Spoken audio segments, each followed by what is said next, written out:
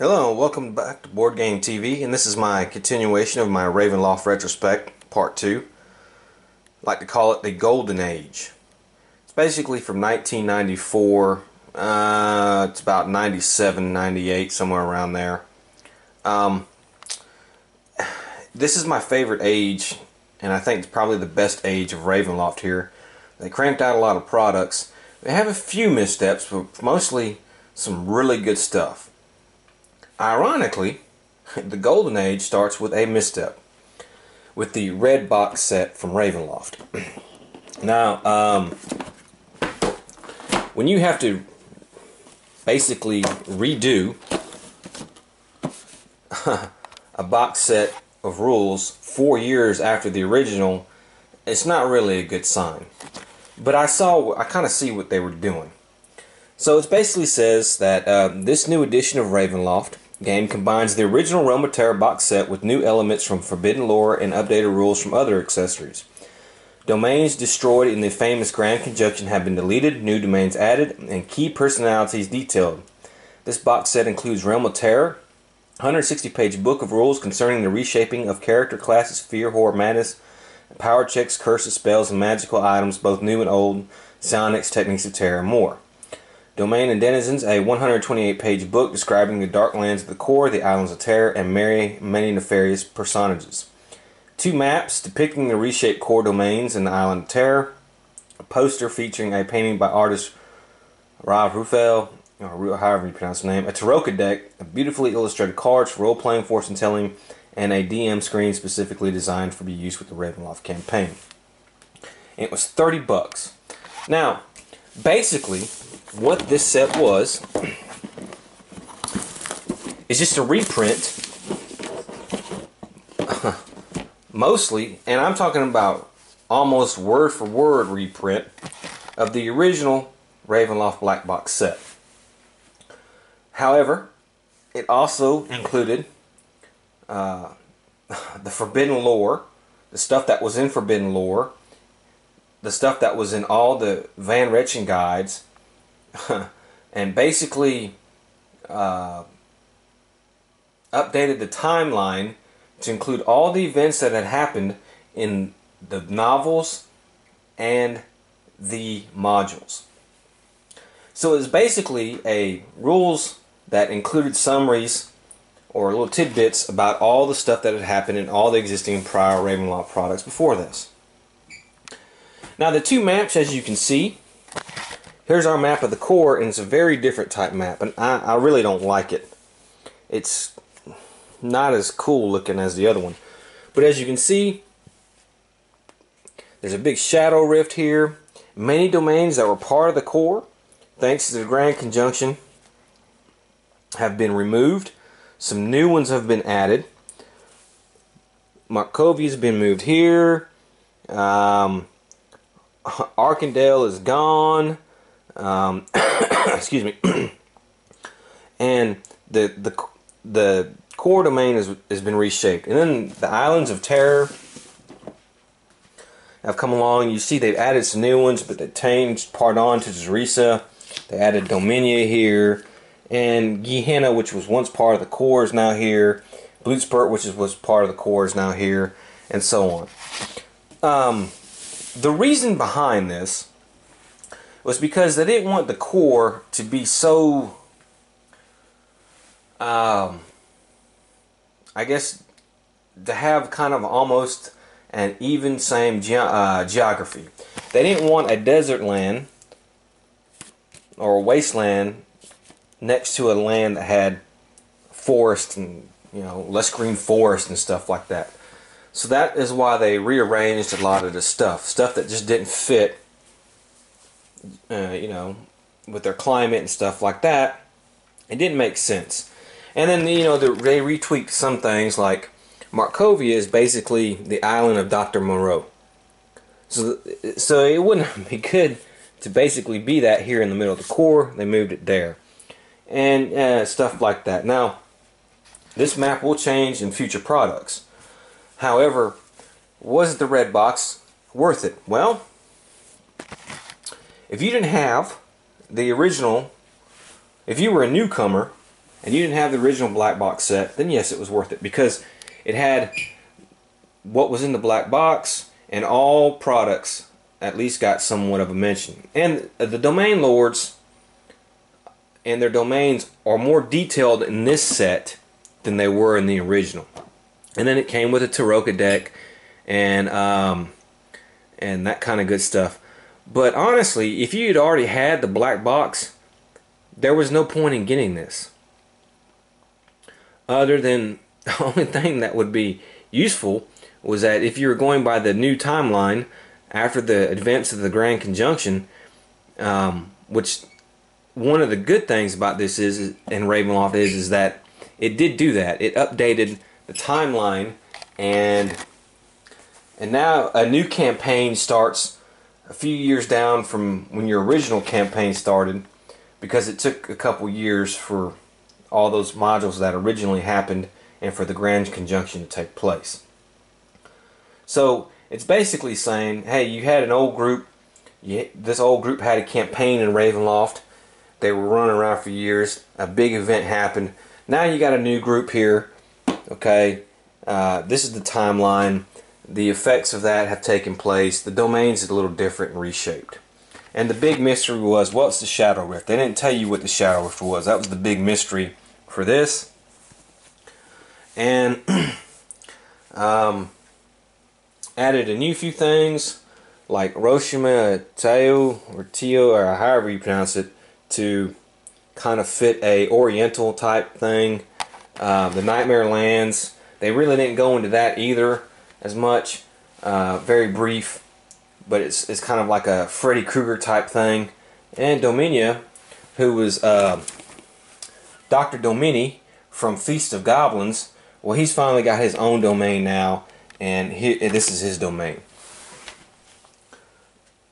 Being a person who had all the products, this really wasn't worth it for me. It was a disappointment. I really have to say, it was a disappointment. Because I had everything. I had all the rules updates and stuff. And, you know, it was just, you know, you could have had a big box set for something else. However, if you were a newcomer, yeah, get it. It's worth it. But if you were a newcomer and you wanted to play some of the older stuff, some of the older stuff kind of felt a little out of place.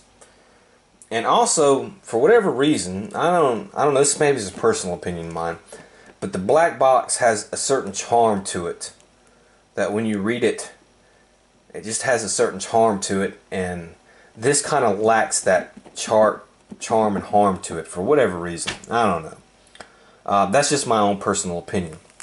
But to me, this was a kind of a misstep coming out the gate. And the red box has been maligned a lot as not being as good as the original black box, even though it contains more information. Because it just basically summarizes a few things about each product, or mentions a product here or there and the events that happen. But the main great thing about this is that it ups the timeline, acknowledges that everything that you can play through in the first, from 1990 to 1994, it happened. The world has gone on, and even including the novels, and you know, the campaign, the realm, the domain is a little bit more cohesive. It's not just like hodgepodge of one horror archetype here, one horror archetype there.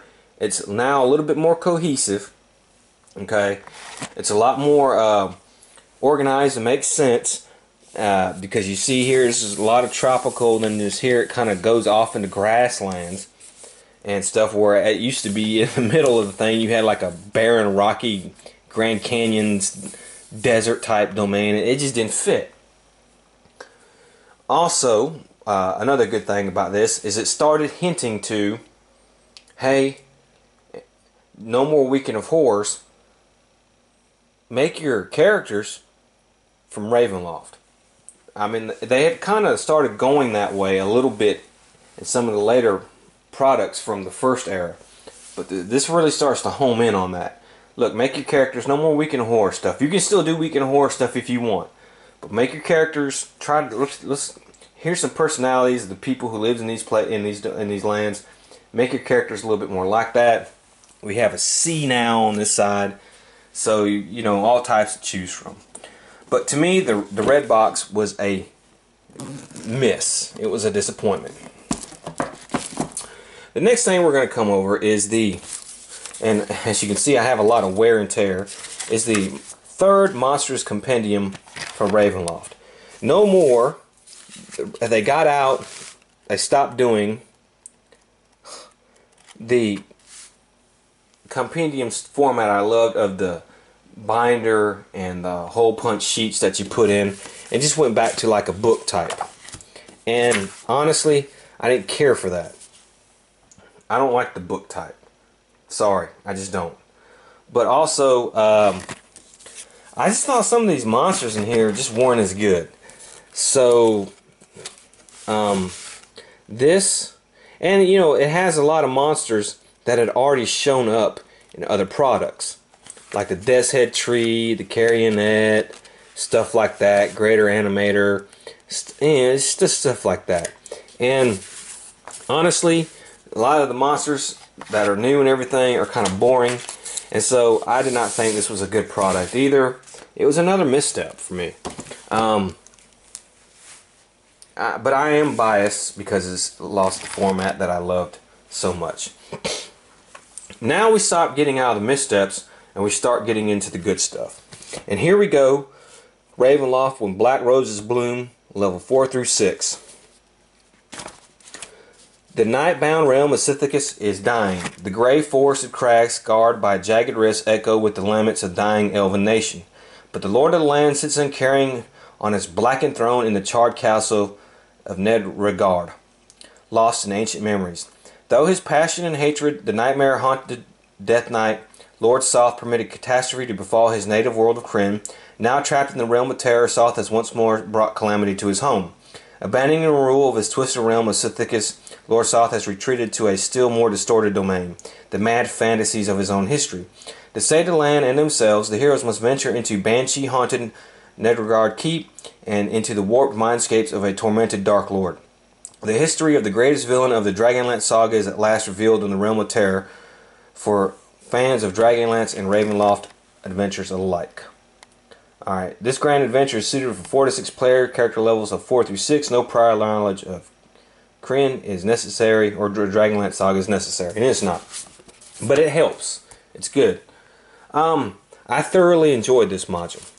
You know, Lord Soth, really, I knew his history, but him and his domain really weren't detailed, because at the end of one of my favorite books, Night of the Black Rose there, he ends up getting his domain, and it kind of is like a mirror of his homeland in Krynn, but everything's a little out of whack. Like his castle looks the same, but it's not really the same. It's like different in some areas. And he's cursed by these, you know, have these banshees sing his betrayal song all the time, but they sing it a little differently. So the domain screws with him. So basically, the plot of this module is Soth, he doesn't care to be a ruler of the domain anymore. He's just abandoning it, and he ends up having these magical mirrors that he had commissioned, and they each show a part of his history or past.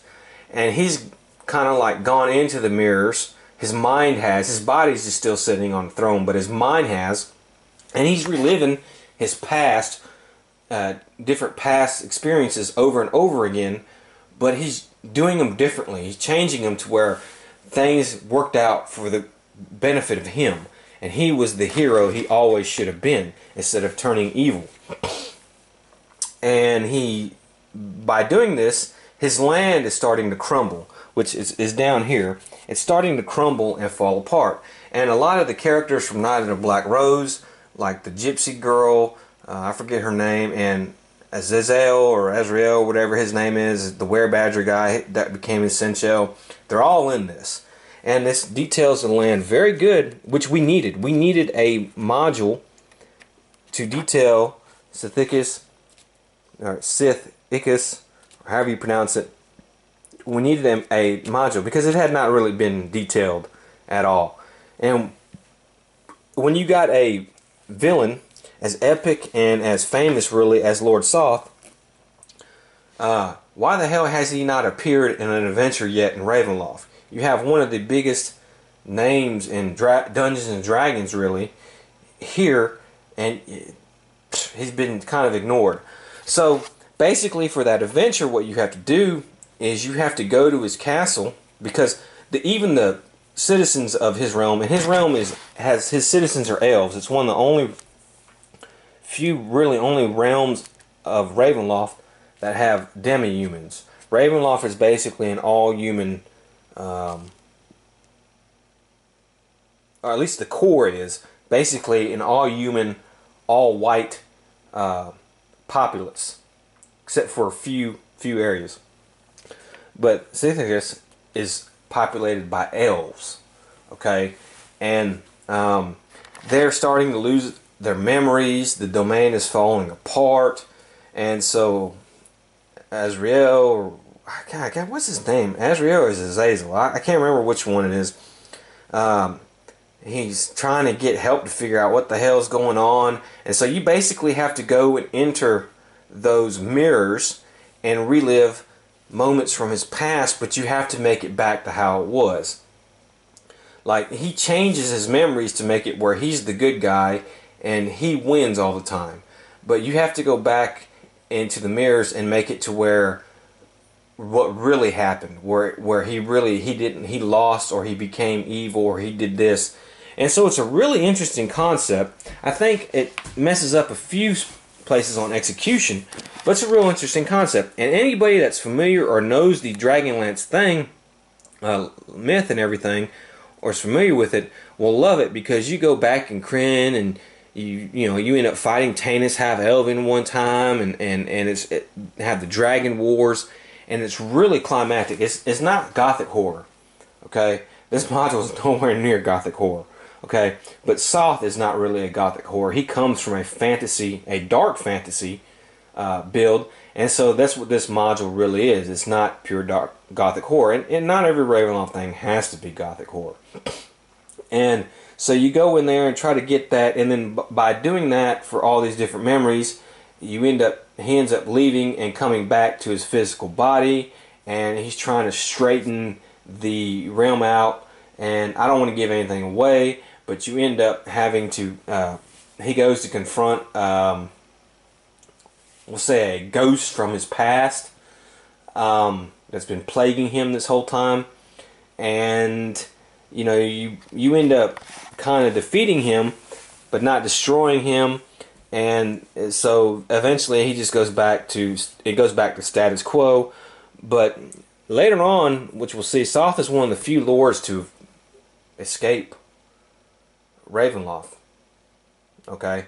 Because he later on, when Weiss and Hickman come back and start up their Dragonlance series of novels again, they bring Soth back into those. So he can't stay in Ravenloft. He's got to go back. And so later on they get rid of him. But for this adventure, it was a really great adventure. It does what it's supposed to do. Yeah, it has a few problems. It's a little fantasy heavy, but it details the land, details the people, and details the Lord, and you have a confrontation with him. Highly recommend it. Especially if you love Dragonlance. Highly recommend it. Next up is Van Richen's Guide to Fiends. Fiends? What's that? That's demons. Okay, before I read any of this, TSR, or Dungeons and Dragons, has always had a problem with being accused of being satanic or Satanism associated with that. Now, and that came up really a few years after D&D started being published and starting to become popular, and it had never really been able to shake that stigma, which I think is bullshit. Everybody I've ever played D&D with, none of them were Satanists. So I don't know. You get a few stupid people doing a few stupid things, and then everybody who played Dungeons and Dragons is labeled a Satanist or something. It's ridiculous. There's no, I don't know what to say about that. I just think it's gotten that hard rap on that. So in the 90s, they couldn't have not have come out with Van Richten's Guide to Demons, because, oh my God, you know, some crazy ass parent or some church group or something would have seen that and just would have, boom, exploded. And boy, you know, they're trying to make money.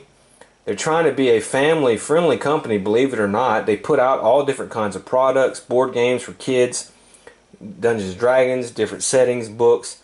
The last thing they need is another big satanic controversy. So I do not fault them for doing that. Now, in 2018, they could literally put Van Richten's Guide to Satan on the cover, and nobody would bat an eye. Just goes to show how times have changed. Okay, but I just wanted a little word on that. But when they mean fiends, when they say fiends, that's what they mean, demons. Okay, so it says, fiends have come forth from the abyss and into Ravenloft. Masters of deception and manipulation, these ancient evil beings stalk the lands, roaming freely in pursuit of their foul ends, and warping the very land around them to suit their needs. Dr. Rudolf Van Richten has set himself on their trail and presents here his preliminary findings and theories on these beings from the places of unimaginable horror. Dr. Van Richten exposes the nature, origin, strengths, and weaknesses of the fiend and how it reaches the land of the mist. He explores the character of these beings and their connections to the people and the land itself. In the ultimate irony, these awesome creatures are as trapped by the land as any mortal seduced by prospects of power and glory. Beware the fiend, for those caught in the web of a fiendish plot. Nothing is as it seems. To defeat a fiend, a quick wit and strong heart are more important than a strong arm or flashing blade. This is another really good Van Richten guide, and it's in the same thing as others. But it really, demons had not really been, with the exception of that one demon that Strahd made a deal with and that you kind of team up with in Roots of Evil, demons were kind of like a neglected evil creature for Ravenloft. There really hadn't been any. And the thing, so they needed to discuss it and and put them in here, and they did a really good job with this book. And basically what this book goes on to say is that when demons are summoned by some stupid mortal into Ravenloft, the demons are trapped. They cannot leave. As powerful as they are, they can't leave Ravenloft either. Once they're here, they're stuck. And then this will end up, most of them will get infuriated because they can't stand it here. And that they're so evil and powerful, they warp the land around them. And eventually, if they don't, and if they keep being demons, they're going to end up getting their own domain. And they're just a force to be reckoned with. But there's not many of them in the land of Ravenloft. And this book does a really good job of explaining that. Our guy from Roots of Evil, you know, as you can see, he's right here. He makes an appearance and, you know, explains a little bit about it, you know, what the demons think of Ravenloft. But yeah, another really good book, another really good Van Richten guide. I recommend it. It's a great book. Next comes Circle of Darkness. Circle of Darkness is another module which I found excellent, detailing the domain of Gehenna and its Dark Lord. Now, Gehenna was a land of the core. After the Grand Conjunction, it got turned into an island of terror here, but originally it was a land of the core. Now, this module takes place when Gehenna is an island of terror. And Gehenna is basically a theocracy. It's run by a madman who worships this beast god, and he has the whole populace worshiping the beast god, and food is scarce, and the population is starving, and but him and his Spanish Inquisition, that's basically kind of what this is off of. This domain is off of, is the Spanish Inquisition and the horrors it inflicts upon its populace, and that's what this is. But Circle of Darkness, The mists of Ravenloft lead to Gehenna, land of famine and zealous devotion to Yango Petrovna, the high priest of the beast god Zakata. In the cities of Gehenna, worshippers starve themselves to prove their faith. In the outlands, twisted mongrel men struggle to survive in a land of unforgiving windstorms and bleak plains. No domain in the demi-plane of dread has been in greater need of change, and the subtle agents of the Circle of Darkness wish for nothing less than to overthrow their oppressive leader and create a new order led by Zakata himself. They should be careful what they wish for. Circle of Darkness is a dangerous adventure for heroes willing to face not only the Dark Lord of Gehenna, but also a greater evil which threatens to overcome him. The fate of an entire main domain is in the hero's hands. So this is another great module that really, and it comes with a good map. Tape. I don't know how I got tape on it. That details the domain, which had not been detailed before, really. I had a few brief words about it. And here you go. See, Circle of Darkness, Temple of Zakata, some tables and stuff like that. And it kind of, in a little bit of a way, it kind of reminds me of Isle of Dread, the old X1 module, if you know anything about what I'm talking about. Because you have a map and you have a lot of wilderness encounters, and you can go from one encounter to another encounter, and then you end up, doing the city thing and trying to do a dungeon crawl at the end and stuff like that. But basically, what Gehenna is Yango Petrovna. We'll just call him Yango from now on. He was always a mentally unstable person. Always talking to himself, talking to things nobody else could see and stuff like that. And he was kind of like maybe abused a little bit and just odd. So he imagined a beast god, basically, and started preaching that this beast god was real and everything. Of course, nobody believed him. And he lived in Barovia, I think it was, when Barovia was in Ravenloft, and it was early on. And one day, I think he kidnapped his sister's son, little baby. He's going to sacrifice it to the beast god. They caught him. He ran and fled for his life into the mist, and boom, he was granted a domain. So, what he does, he set up, this beast god. The whole populace worships the beast god. The beast god is not a good, happy god. Everybody's required to starve.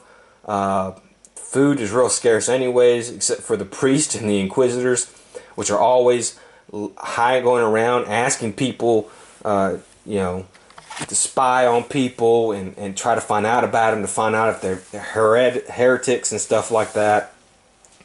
And the domain is just a miserable domain. And it's just a horrible place. Starvation everywhere. People are paranoid, telling on each other. They'll tell on their families, stuff like that. And they have to worship constantly the beast god. Well, punishment for not doing this stuff is you get turned into a beast man. And so the beast man live in the wild lands of the domain. Well, anyways, what happened was Yango, early on, conjured up a demon, and he was trying to get a hold of his imaginary beast god, and there is no beast god, and he conjured up a demon, and the demon basically mocked him and all that stuff, but the demon ended up remaining trapped in the place where Yango summoned him.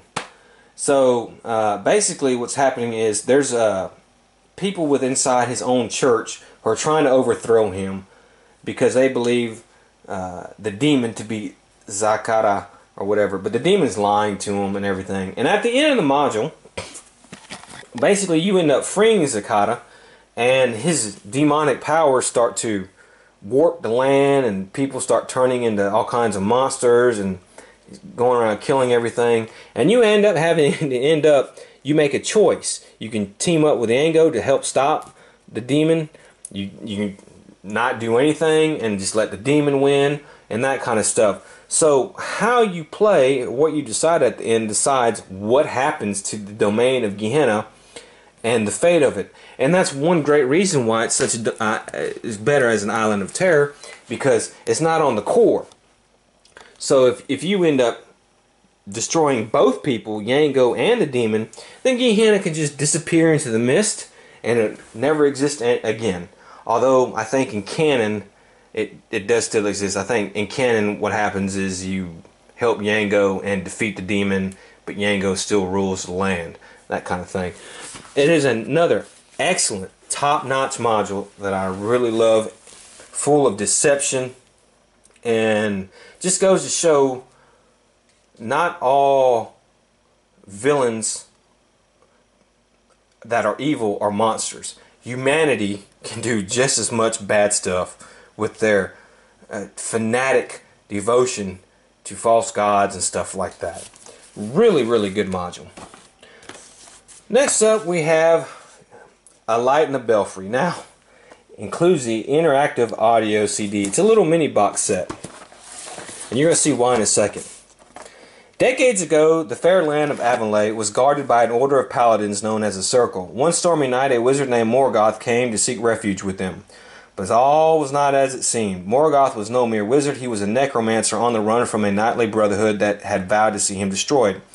When fate revealed his past, he betrayed the Circle and fled. Can your heroes complete the crusade that destroyed the Circle? Can they learn the secrets of Morgoth's power before the necromancer destroys them? Accept the quest if you dare. A Light in the Belfry is the first, and I'm going to add last, Ravenloft adventure to feature an interactive audio CD. As players explore Morgoth's dreadful manor, they will actually hear the lamentations of tortured spirits, the clash of swords, and the thunderous roar of magic. With almost 100 tracks of dialogue and sound effects and mood music, TSR's interactive audio CD adventures add a new dimension to the horror of Ravenloft. Okay, you have to remember at this time, CD was really had and starting to take over as the main form of music over cassette tapes. Okay, that's just the way it was. When Ravenloft first started, cassette tapes were a thing. CDs were now becoming something, and CDs have grown in popularity. Well, you know, how do you use CDs as a gimmicky way to sell products, to make money and stuff like that? And that's what TSR tried. Now, Ravenloft was not the only product to get a CD adventure. I think a few other campaign settings did get a CD adventure. However, it wasn't too long after that that the CD adventure stuff stopped and they were never spoken of again, and that is that. And they would have just forgotten about it. It was a nice try, but it wasn't really it didn't work out at all like they wanted, because I guarantee you if this had been successful, they'd have kept doing it. So the module came with a good map on a brand new, and this was always something that was a bugaboo of mine. You got plenty of domains you never detailed, and you want to come out with a new domain. So we have the domain of Avonlea. Okay, which is, nobody lives there. It's got a crazy phantasmal forest type things where ghosts and spirits, and then in the middle of it is the Tarragon Manor, which is basically a haunted house filled with spirits. Now, Avonlea will become to be a major domain that connects with Shadowborn Manor, which was detailed in Dark Lords, where the Dark Lord of that was Evanbane. And oh man, what was the other domain? One of the domains in the source book, Islands of Terror. It would end up kind of beginning to cluster with those, which I'll explain that later.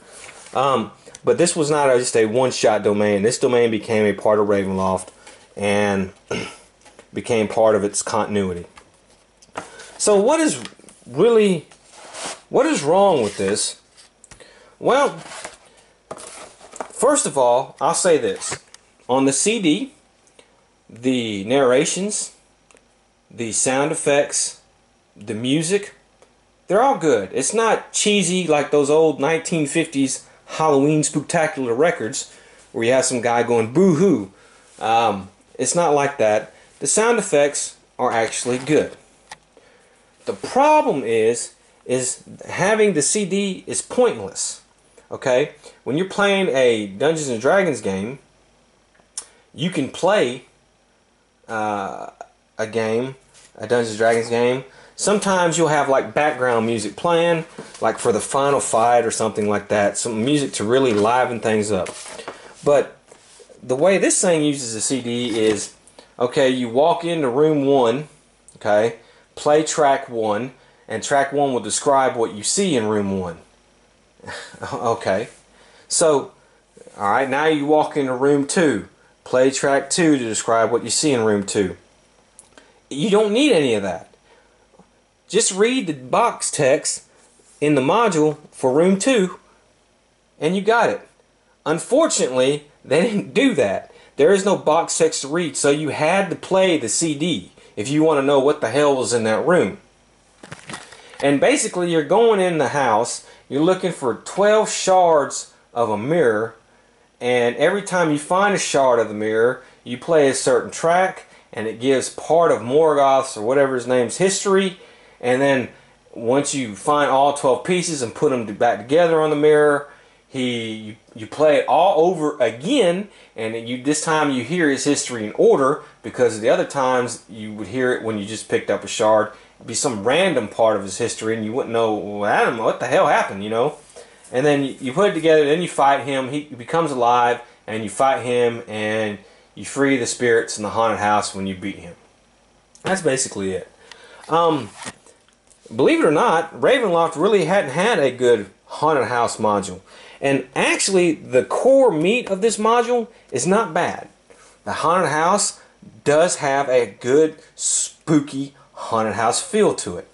The lands surrounding it do have a good haunting surround to it. The story, the actual story and history of Morgoth and his betrayal of the Circle after they took him in and everything because he loved a lady he couldn't have, is actually a really good story. The problem is the CD is pointless. There was no need for it. Okay? That's what brings this down. But other than that, the actual story, it's good. Now, there are transcripts you can print out on Secrets, on Fraternity of Shadows. They have transcripts that you can print out of the narrations of what happens on what tracks. Okay? You just won't hear like the fighting sound effects and stuff like that and all that kind of stuff. But, I mean, you know, who cares? I mean, really, honestly. Every time I've run this, except for the first time, when I used the CD, I just didn't use the CD anymore. I used the transcript. So I was like, just forget about it. Because it's too much of a hassle. It really, honestly, is too much of a hassle to do all that and then DM and stuff like that. The problem was this was pointless. It didn't work. It doesn't go with Dungeons and Dragons. And thankfully, TSR learned pretty quick not to do that anymore. But the actual story and part of the adventure itself is actually pretty good. Next up, we get Chilling Tales. Okay, Chilling Tales. 7 gripping settings, haunted graveyards, manors and tombs, a bardic library with an unexpected room, ancient catacombs, and an entire town turned to dark terror. 7 terrifying characters, deadly and unexpected foes, a vampire who walks in the sun and laughs at clerics, a mummy whose touch turns living flesh water, and a fearsome host of others, a darkling, a vassalinch, a ghost, fiends, golems, a graveyard elemental, and a mad scientist. 7 nightmarish adventures. Dr. Rudolph Van Rich and Arthur of the Learned Van Richen Guide summons player characters levels 3 to 9 to wipe out the evils that haunt Ravenloft. Thrill your players with these 7 chilling tales. Chilling Tales is not that good. Basically, it's Book of Crypts, but better, but still not that good. And the basic concept, I think is actually a good idea. You meet up with Rudolph Van Richen. He's either in trouble from somebody from his past, one of these monsters is trying to get him, or you're on an adventure with him, or it has some connection to him. And it goes over all of his guides. So you have your vampire, your werebeast, your mummy, such and such. And that's basically what it is. It's a short little mini campaign adventure system to go with each of his guides. The problem in lies that most of the adventures are not that good. Through Darkened Eyes is not really that good. Although the guide to the Vistante had not come out yet, it was fixing to, so they included that in there. That's another one. Undying Justice, The Ghost, Gazing into the Abyss, Family Feud is 2 pages, okay? It's just an outline of what the adventure should be. The Surgeon's Blade is really the best one on here because it deals with a figure from Van Richten's past and then a figure you will deal with again, Emil Bolenbach, I think. Ancient Dead is okay. Taskmaster Leech is alright. Scarlet Kiss is meh. And it really fails. And the reason why it fails, I'm gonna say this book needed to be twice as big. If this book had been twice as big, then it really could have been fantastic. It would have been knocked out of the park, great thing. Because I like the concept. Hey, Van Richten released a guide for each these different archetypes of monsters. Let's have an adventure focusing on each one of those archetypes, and let's put Van Richten in each of those adventures, or in peril some way, or some kind of connection to him, and you fight alongside the great Dr. Rudolf Van Richten. It's a great concept and a great idea, but the execution is lacking. And like I said, this thing should have been twice as big. If this thing had been twice as big, it would have been really good. And next up, the last Van Richten guide. Well, sort of. We'll say that. It's his guide to the Vistani, which is the Gypsies. Over 3 decades ago, the only child of Dr. Rudolf Van Richten was stolen by Vistani thieves and sold to a vampire. The doctor's efforts to rescue his son and then avenge himself upon that vampire led to a dark new career fighting the terrifying monsters in the demi-plane of dread. Now the sage of Ravenloft turns his attention to the very people who made him what he is today. In spite of his deepest fears and hatred, Van Richten has passed among the Vistanti, the nomads of the mist, and he has learned much. Within this book he describes Vistanti legends, their everyday life, abilities common to them all, and some of the fell powers possessed. Fortunately, by only a few. Van Richten also identifies each of the Vistanti tribes, their strange and special powers, and their habits and beliefs. In addition, an appendix is provided for the generation of a Vistanti player character, which had not been done before. Now, the Vistanti are gypsies, and they've played a role in just about everything Ravenloft so far. And they were always this group that was supposed to be mysterious. They can navigate the mist and stuff like that. I personally have always found them a little boring because they weren't fleshed out enough, and they've mainly been used for plot devices or conveniences. So honestly, I was not looking forward to this guide. This is probably was the guide I was least forward or interested in. However, once I read it, this is one of the best Van Richten guides.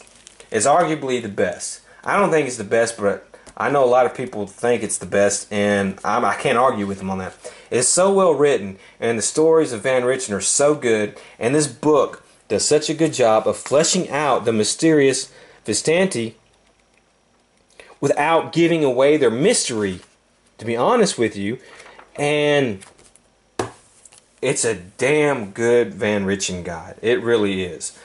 And I don't know, I can't stress enough. Of course, you get all the VR guides, but this one is really well written. It's like they had perfected the series down to a T. They knew what they were doing, and you know, this arguably some of the people's best. But yes, definitely a must-have. Okay, especially it gives a lot more information about Van Richten's past than most things do. Because he ends up making, it tells how he made peace with the gypsies because he couldn't stand the gypsies after they kidnapped his son and sold him to the vampire. So, it's really a good tale. Fleshes them out, but keeps the mystery, which is something that's hard to do. And, it's not boring at the least, which was what I thought it was going to be, but I was completely wrong. Next up, we have another great module, The Evil Eye. Welcome to NVIDIA, where Vistanti curses come to their terrible fruition. As a young girl, Gabrielle Adair was warned by her mother never to have children. A man, a babe at home, these things can never be for you. A tragedy will be the only result. Now the witch Gabrielle has disobeyed her mother and born a child, an abomination that could spell doom for the Vistanti everywhere.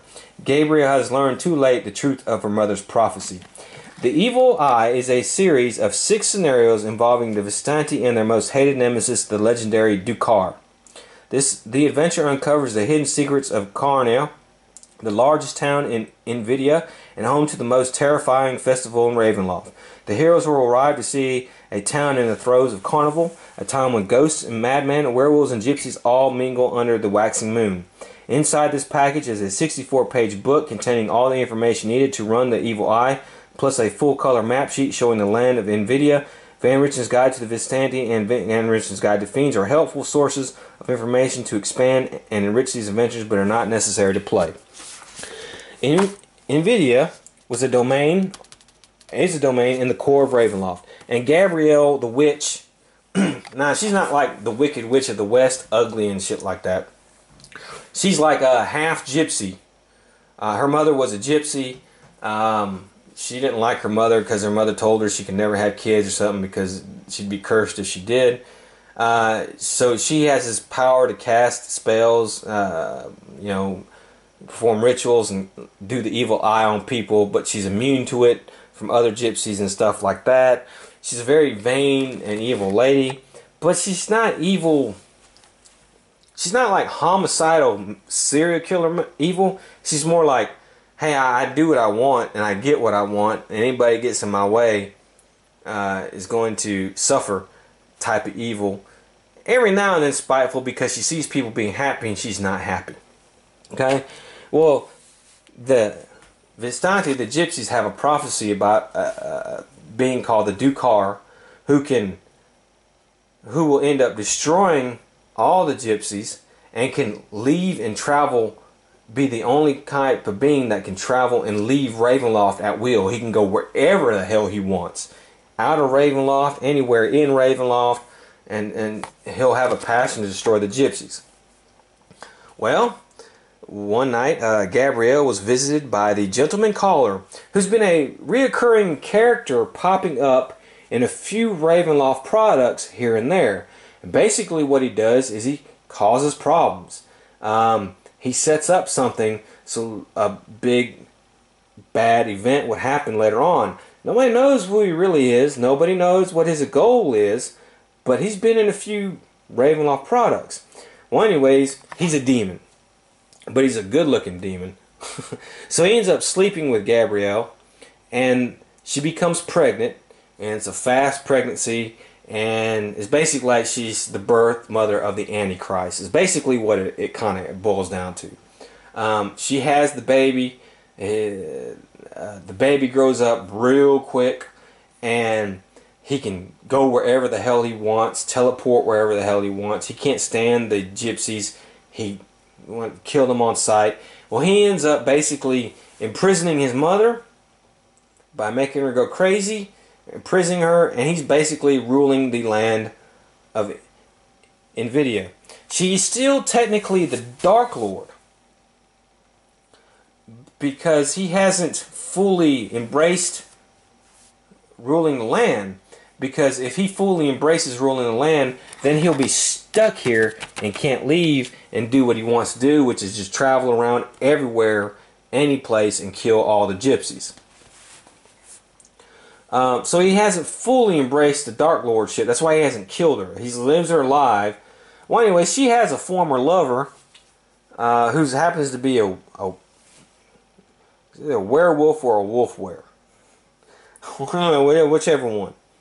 And a werewolf is a man who turns into a wolf. A wolf wearer is a wolf that can turn into a man. And the wolf is smart. So, okay. So anyways, he gets the heroes to help him free her and basically stop him. And you got to get, the gypsies give you this thing to end up, this relic that you end up having to, or it's kind of spell that you have to throw at him, and it'll bind him to the land where he can't go around and kill all the gypsies and escape Ravenloft, because they believe if he escapes Ravenloft, he can set the apocalypse of the world. And that's basically the goal of this. But man, this module, it is so good. You play with the Taroka deck in this one, again, which not enough modules do. Hell, they give you 2 different decks for 2 different products. It's got a good full color size map. It details the land of NVIDIA, which hadn't been done before. You go over Gabrielle, and she's a Dark Lord, and we hadn't really had anything to deal with her. And it is such a great module. You have all these different things going on. You have the serial killer that's going around killing people. You have one faction here, another faction there. It's a lot of intrigue. It is it's probably one of the best adventures in Ravenloft. Great stuff. Highly recommend. Man, it is a good adventure. Next up, the Nightmare Lands, the box set. Okay, so the Nightmare Lands is damn good. It says, beware the night, for sleep provides another path to the demiplane of dread. In the unique domain called the Nightmare Lands, darkness offers not a blissful slumber, but ultimate terror. Heroes enter this realm at the bidding of the night, drawn for their dreaming bodies and captured by an enigmatic figure known as the Nightmare Man. Trapped in this region of psychological fear, heroes face the worst nightmares in strange, surrealistic terrain. If they escape the treacherous clutches of dark slumber, they'll be safe, at least until the next time sleep overtakes them. This box set contains everything necessary to adventure among the dark dreamscapes and twisted nightmares, including the Journal of Dr. Illhausen, 32 pages of notes and information on the Nightmare Lands compiled by the chief physician of Nova Vass's infamous clinic for the mentally distressed. Rules of Dreams and Nightmares, 64 pages full of rules dealing with adventuring in dreams and nightmares, setting up nightmare scenarios, and transplanting player characters into dreamscape versions of themselves. Book of Nightmares, 64 pages of ready-to-play nightmares that incorporate all the information in this campaign expansion into one full-length adventure. New monsters, 16 pages of never-before-seen creatures unique to the Nightmare Lands and the domain of dreams. Poster maps, 2 full color-size poster maps. Okay. This is honestly one of my favorite products. That's not saying it has flaws, because it does have flaws, but most of the flaws are with the new Dream Powers rules and stuff like that. It's a little cumbersome. I used them a couple times. I didn't really like using most of it. I only think it used 1 or 2 things from it, and then the rest of the time I just used regular rules, but they just happened to be in the dream world. Well, it used to be the Nightmare Lands was this land right here next to Nova Vassa. And if you remember looking at the first map, it was there next to Nova Vassa. And there was not much of a description about the Nightmare Lands in the first original black box. It just said nobody knows who rules this land. It's chaotic. It can be raining 1 second, hot the next, and such. I don't think they really knew what the hell they wanted to do with the Nightmare Lands. So, after the Grand Conjunction, Nightmare Lands was removed, and it became an island of terror. Then they come out with this box set, and it details this thing so good. I just love this expansion. It's one of my favorites. And yeah, the Nightmare Man is the big baddie of this domain, but he has like these lieutenants. Like 4 lieutenants. What is that? The ballet dancer lady who's lives in the ghostly theater, and yeah, here at the Nightmare Lands, this evil black witch, the guy Hypnos, and some kind of primeval beast type thing. But this is the Nightmare Lands right here. See, and it's the rocky shoals. You have the Ring of Dreams, where you can observe and look at other people's dreams. They're dreaming. The force of ever change is always moving. The ghettos, the city of Nod, obviously a throwback to Dante's Inferno. The dark primeval, where one of the lieutenants lives. The theater macabre, where the other one is. The spiral of sleep, where the Hypnos lives. And then you have of course, the grieving cathedral. And you have a dream version of the Clinic of the Mentally Distressed. Man, is this thing so good. This is like as close to Arkham Horror just about as Ravenloft gets. I don't know how else to say that. And it's yeah, the Book of Nightmares. He has, no, I guess he has more than 4 lieutenants. He has a couple of them. Well, anyways, without giving away too much, it's basically, there was this doctor. He was a psychiatrist in Nova Vasa, Dr. Ilhausen, and slowly people started going crazy and talking about this stalking in their dreams and stuff like that, and these monsters in their dreams and everything. And you know, you get crazies, you don't think much of it. But eventually, patients started, who never met before, started basically giving the same details about the same types of creatures that would haunt them in their dreams and do things. And so there's the ghost dancer. She's one of his lieutenants, and if you get caught in her theater macabre, she slices you up. She was like a ballet or something, I don't know what it was. Hypnos, who just lies in this glass coffin, always with one eye open, affecting dreams, and they each have their own territory of what kind of dreams they invade. See, the Nightmare Man very rarely invades other people's dreams and does it. He lets his lieutenants do that, and then he feeds off of them. So she'll like invade dreams that of guilt and shame, and he'll like invade dreams that frustration and inadequacy. Then you have Morpheus, he's another lieutenant.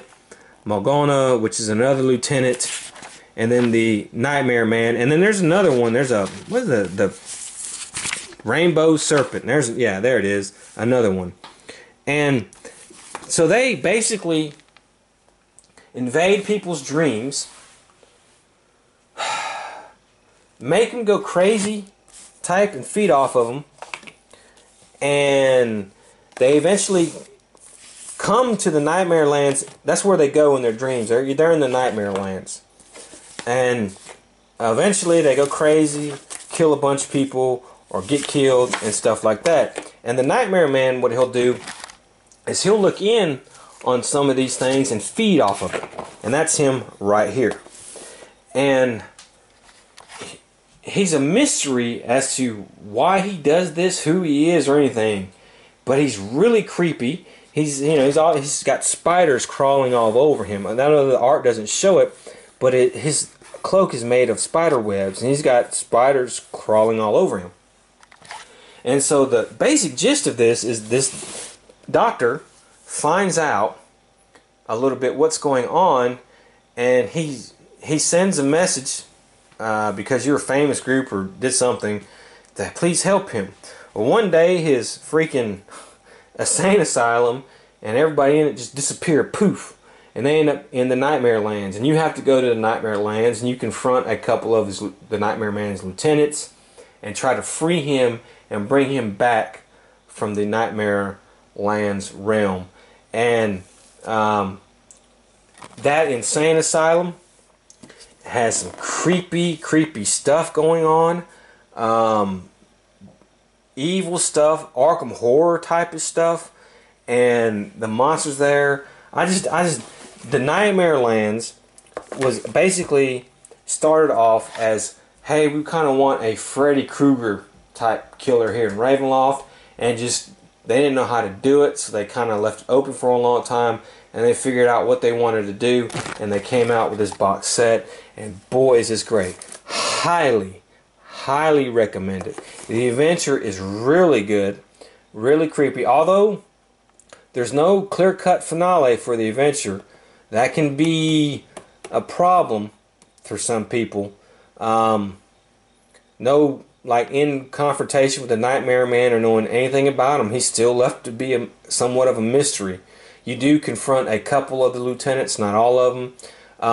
The dream power rules for stuff that happens in the dreams are a little wonky. and really you pick and choose what you want to use, because if you go by them, they're not that great. However, any good DM can tweak something to his liking. I recommend you do so. This is a definitely must-have, recommend get. And it was only 20 bucks.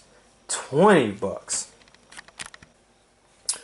Alright, and another thing I'll say about the Nightmare Lands, the last thing I'll say about it is the story, the background and everything from Dr. Illhausen to what was going on as Asylum. It's a great read. It's a great spooky read. God, it's a good read. I just love that module. Next up, Neither Man Nor Beast. It's basically the island of Dr. Moreau. It says, shipwrecked on a desert island, marooned among savage creatures who seem half human, half animal, who can you trust? Kindly old Dr. Fran and his beautiful companion, the strange monk said to guard an evil artifact in their mountain fastness, or the beastman chief who gathers his people and prepares for war. Time is short, for you must escape the domain of Dios Ambalat, I don't know how you pronounce that, the master of pain, before the island works its curse on you and your companions, in turn leaving you neither man nor beast. So man nor beast. Markovia, here, used to be a domain in the core. Like I said, and it was kind of based off of the island of Dr. Monroe, but not an island. It was just this guy who Fran Markov, I think his name was, who experimented on people, beasts, animals and stuff like that. Didn't care about nobody. He was a butcher. Experimented on the animals he slaughtered and then would sell the stuff. Well, his wife told on him eventually, so he experimented on her, tried to hook animal limbs to her. She died. He got ran out. I think he was in Barovia too, and then a domain formed called Markovia for him. Thing was he got to keep his human head, but his body was that of a beast once he became the Dark Lord. Usually he keeps it as a gorilla and just wears heavy clothing around so you can't tell. He's wanting to cure himself big time, but of course he's cursed by Ravenloft. He'll never find a cure. So he experimented on people and just gruesome experiments, and he ends up creating a bunch of these man, women, beast type people, like in the island of Dr. Moreau. And once his domain gets put into the Sea of Sorrows, well, fresh meat is in shorter supply. One of the beastmen he created, the lion beast guy, wants to have a revolution against him. He's deceiving you. He wants you to kind of help him. And it's a really fun module. I love it. It's another home run out of the park. It comes with a nice map. And this time you get one for the players and one for the DM, because you're going to go there. See, the thing is, he wants you to go to get this artifact from this abandoned monastery. Because remember, the domain used to be in the core. So there was a monastery there, but it is abandoned. But it's not really abandoned. It's guarded by these monks, but these monks, because of the artifact, are trying to turn into mummies, but they're not like wrapped bandage mummies. They're just cloaked monks who don't talk or nothing, and they just guard the thing. If you don't bother them, they don't bother you. They don't go out and kill nobody or anything like that.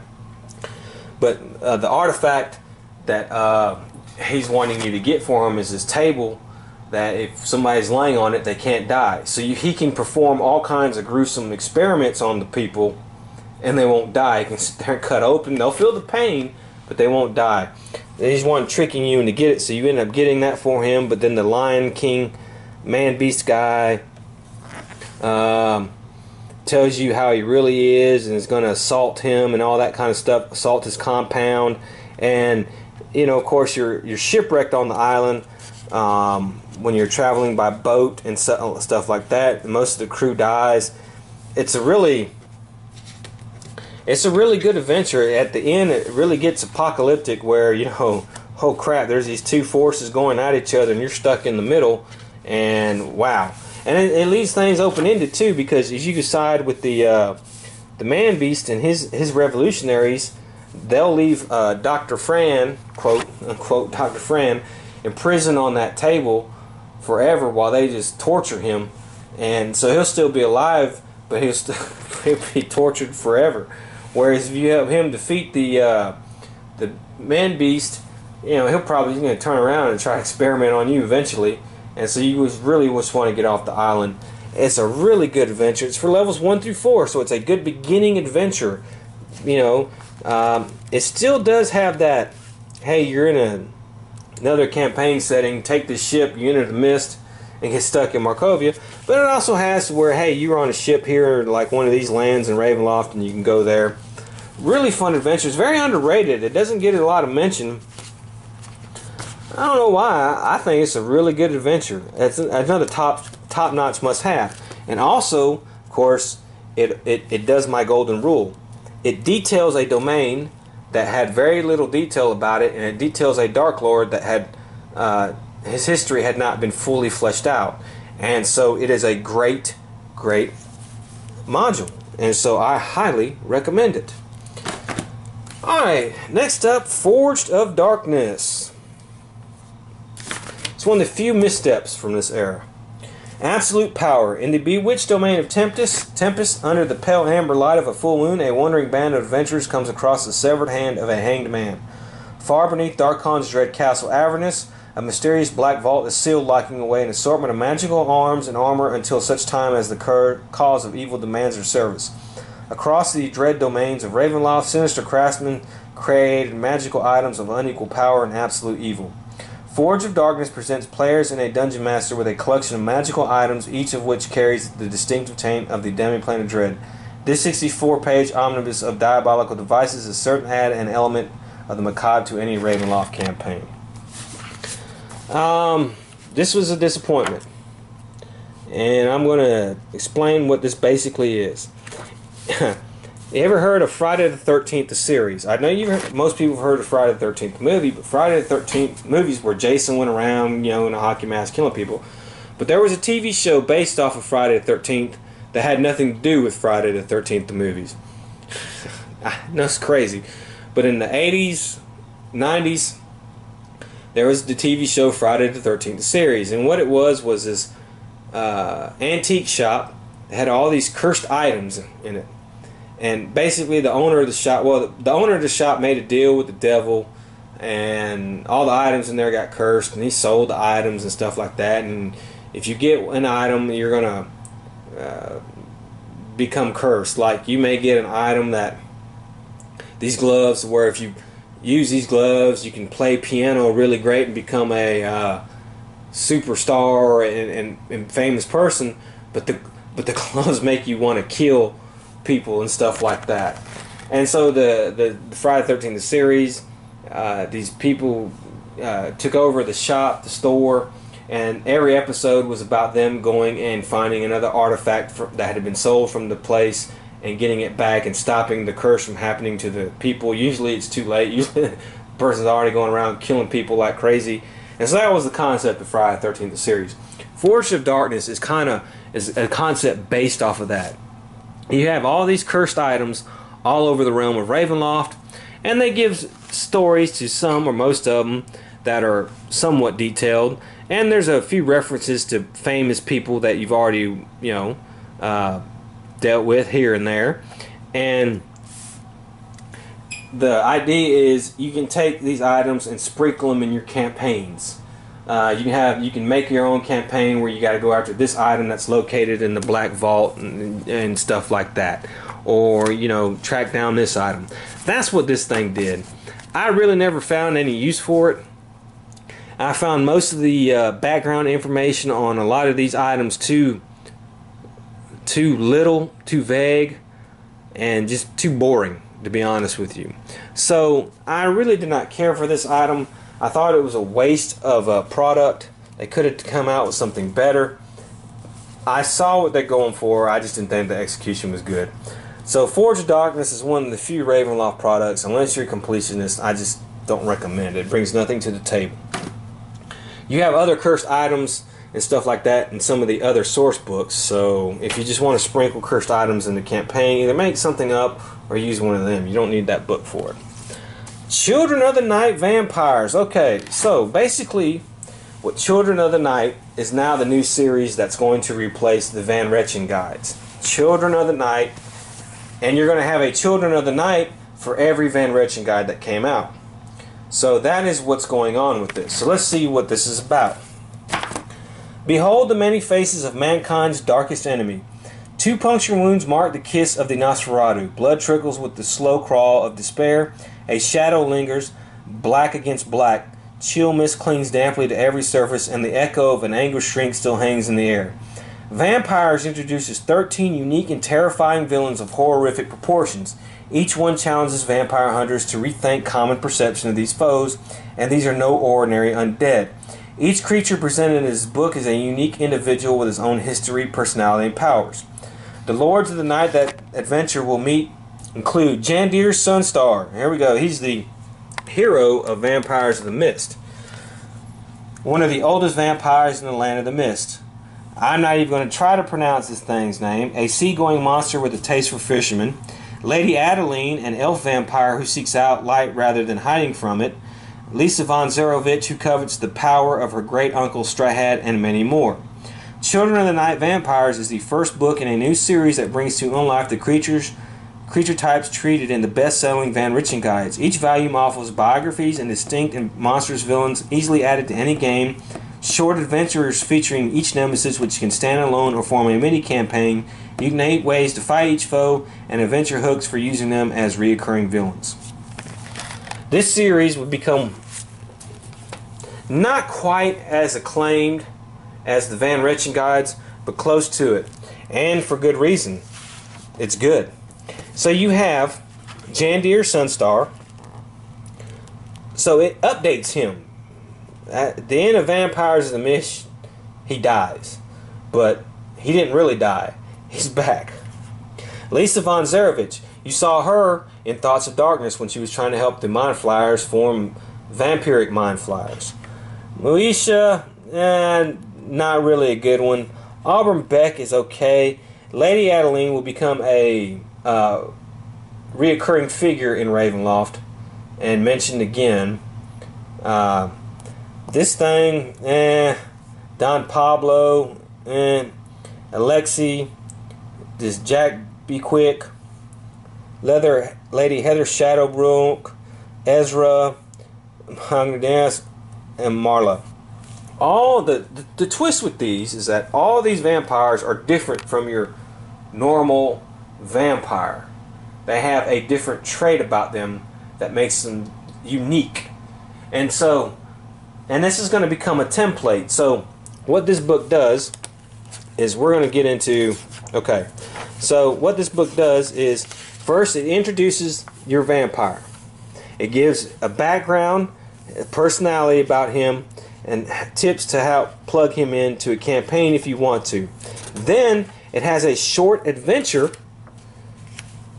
detailing with that vampire. Now this Jandir, he's a good guy, so you kind of team up with him in this adventure. But if you wanted to, you could kill him. And so you have a short adventure with him. It's only a few pages, and that's it. And then you go on, like Auburn Beck here. He has his bio, and then you have a short adventure with him. Now, some of these are hit and miss, to be honest with you. Sometimes the crazy uniqueness of these people just make them seem crazy and hokey and outlandish, and not in a good way. I'll be honest with you. This manta ray vampire that they got in here is just goofy. The Alexi vampire who's kind of visible and he has to scare you is just kind of goofy. See, there's that thing right there. Now, this was the first book, so they haven't got it perfected yet in this new series, okay? Let's say that. But there are some gems in here.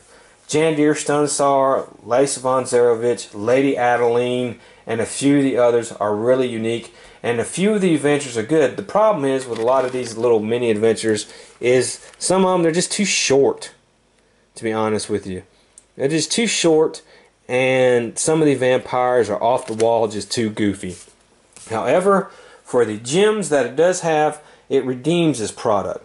So this product is, I think this product is praised a lot more than it should be. I don't think this book is as good as its reputation. However, this is still a good product. I still would recommend that, because there are still some good stuff in here and good people you could always add to your campaigns, and some of these adventures in here are good little mini adventures. The Lady Adeline one is the best to me. It's the standout of this, because she has a maze of thorns that is just filled with traps and stuff like that. She's like the Lord of Valkan, Baron Ook von Konos. She's kind of like his lieutenant. So not a great product, but it's, like I said, it's the first one they did, so they ain't got the formula down correct. But I do recommend you getting it. It's just not a must buy. I would get a lot of others before this, but it's still a good book. Now we come to what is considered probably the biggest misstep of what I like to call the Golden Age, and something that gets a very bad rap, and I think it gets too much of a bad rap, and I don't think it's as bad as people make them out to be. And that is the Grim Harvest series. And the Grim Harvest series is a trilogy of modules that is supposed to culminate in a big world-changing type event, all having to deal with Azelin the Lynch. Okay? And yes, there are missteps. Yes, there are mistakes. And yes, there are problems with these. But these are not total dreck like a lot of people say they are. The first one in this adventure is Death Unchained. Now, as you can see, at this point in time, Ravenloft underwent some structural changes. Okay, you have your typical Ravenloft looking module. Here, Children of the Night Vampires kinds of changes up the art direction they would go for. And then boom, now the Ravenloft adventures are going to start having these little wrought iron gate or whatever it is around them. I did not like that change. There was no need for it. The logo got smaller. See, this was another problem. Look, see how big that logo is? Okay, now compare it to Children of the Night, where it gets smaller. And this was an attempt by TSR, who at this time now is starting to, the money problems of the company are starting to bubble a little bit to the surface. And so this was an attempt by them to say, Children of the Night, for use with all campaign settings. Hey man, I don't play Ravenloft, I play Greyhawk. But this says I can use this for my campaign setting. See, it used to be exclusivity. You know, you played Ravenloft, you had a Ravenloft module, you had a Ravenloft supplement, it stayed in Ravenloft. Sure, you could use it for other stuff, but it mainly stayed in Ravenloft. Well, TSR was starting to have problems, so they're like, well, let's try to expand. Let's try to get people play other campaign settings to kind of have a look at our stuff. And so they're going to shrink the Ravenloft logo and make it look unlike the other Ravenloft modules in an attempt to bring other people from other campaigns into it. Look, I'm all for that. You want to get as many people as you can to like your product and keep going. I certainly want as many people as they can get to love Ravenloft, but don't dilute the product to do so, okay? I get you want people who play KarTor, Dark Sun, Greyhawk, Forgotten Realms. I get you want more people to come and play Ravenloft, because the more people that come and buy Ravenloft products, the more successful it is, and the more successful it is, the more money TSR makes off of it. The more money TSR makes off of it, the more products are going to put out so they can make more money, and the circle continues. Just don't dilute your product, and that's going to become a problem, okay? And now you can start seeing really the beginning of the end started with Children of the Night Vampires, but we still have some ways to go before it all becomes unraveled. Well, Death Unchained. You have no friends here. What can you do when the mist deposit you in the city of Likar? The militia is no better than a gang of sadistic bullies. The citizens are more contagious than a fleet of plague ships, and every foot of public space is covered with corpses of criminals who committed no crime greater than struggling to survive in the oppressive domain of Falknovia. Danger haunts your every move. A secret society of assassins known only as the Ebb and Fold has been hunting down visitors to Likar and killing them in the most grisly fashion. All that remains of the victims are desiccated huts that crumble to ash when touched, and you are their next targets. There is no escape. When everyone who has befriended you is either dead or hunted by the authorities, you have no choice but to fight back. But the Ebb and Fold is a numerous horde whose leader holds sway over death. How can you defeat enemies that won't stay in the grave? They strike from the depths of darkness and steal your life one dagger stroke at a time. This 64-page adventure can be played independently or as an open challenge in the Grim Harvest series that continues with Death Ascendant and concludes with Requiem. Inside this package is a poster map that fully details all 10 levels of the chilling complex known as the Well of Bones. It was actually supposed to be 4 modules. Death Undaunted was supposed to be a part of it, but it got cut short. Money, financial purposes, stuff like that. You're also going to notice a format change inside as well. There you go. That used to not be like that. The maps have a different tone to them. Now, honestly, I think this map kicks ass. Okay? But you don't need the background of a skull, chains, and a rat on the freaking page. Okay? I don't know what the hell was going through their head. But the map itself, I think, is actually really cool. And let's have a look inside this product here, because you're going to see more stuff like, hey, there's that skull with chains. The art has taken a dive. Hey, there's a photocopy picture of a rat right there. Okay. Yeah. Now this module is considered to be pretty terrible. Falknovia is considered to be mishandled. And let's talk about Falknovia. It's a domain here in the core, and it is ruled by Vlad Dracov, which is basically, he's the human version of Dracula. He's not a vampire, but he's a brutal, sadistic dude who loves watching people be impaled every night. And he's a military man who rules the realm, his realm, with iron fists, and the army. He's the liberal leader. He hates magic, so magic is outlawed. And it's kind of based off of also the SS Gestapo, really, type thing, where he has all these SS Gestapo who are sycophant loyal to him. Every night he watches people his own citizens be impaled on spikes. The people there are in misery. Sanitation is terrible. They're poor, starving, dirty, filthy, and they're second-class citizens. The only true citizen is a man of Vlad Drakov's army, and they can run around, and they can basically, if they wanted to, they can come up, take your wife, and rape her, and she can do nothing about it. And that's the way that country is run. It's a total shithole of a domain. People tend to avoid it like the plague. You cannot leave. He cannot seal his borders. He's one of the few Dark Lords who cannot seal his borders. But he has people, his army, patrolling the borders. If you get caught trying to escape, nobody leaves. If you are a visitor to the realm, you have to have papers, please. I need to see your papers, please. I need to see your papers, please. And you're always being watched.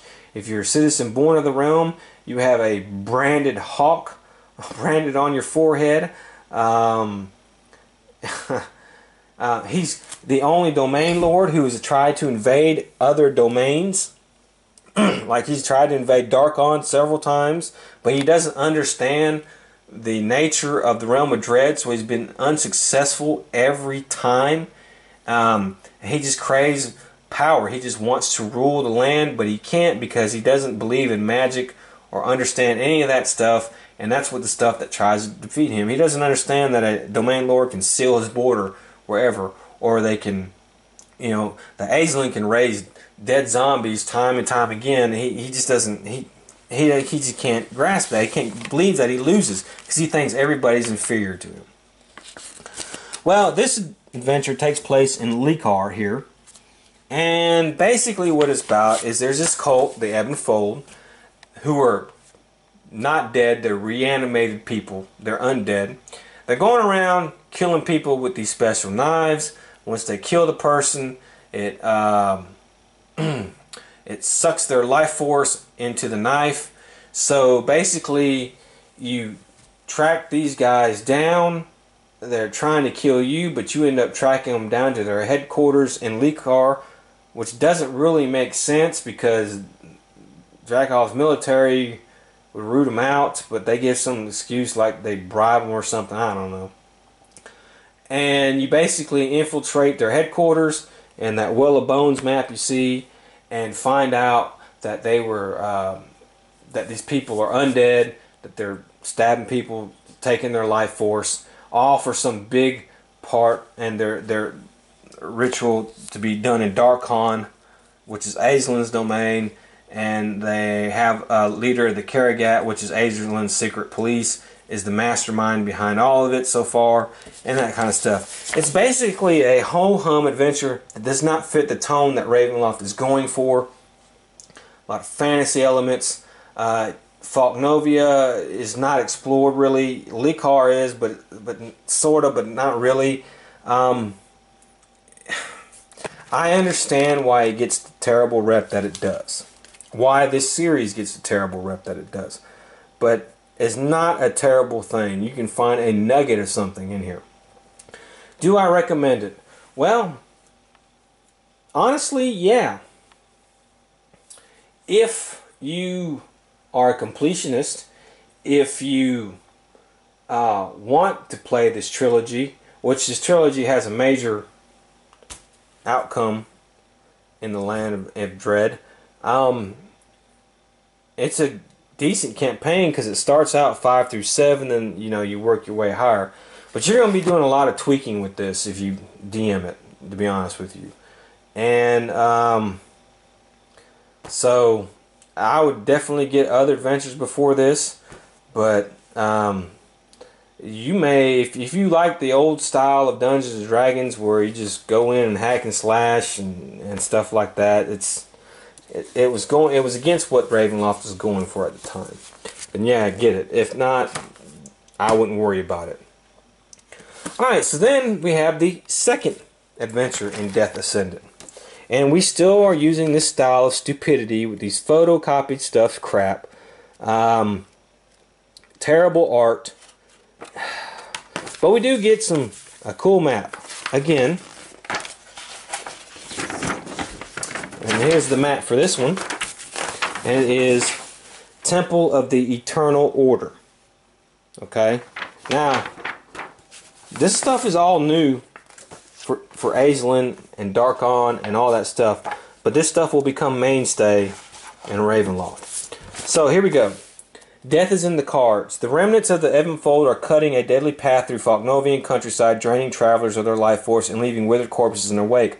Hot on the trail, you come across the sole survivor of one of these deadly attacks, a young Vistanti man with an extraordinary skill for fortune-telling. Okay, that goes against all known Vistante stuff. It's always the females that have the power of fortune-telling. So, that's a big no-no. His Soroka deck helps close the gap between you and the assassins. Together, you follow the trail through Darkon, the dark domain of the Lynch Lord Aisling, to the city of Nartok. With an unholy alliance, something very strange is happening in Nartok. The killers enter the Temple of Eternal Order and don't come out.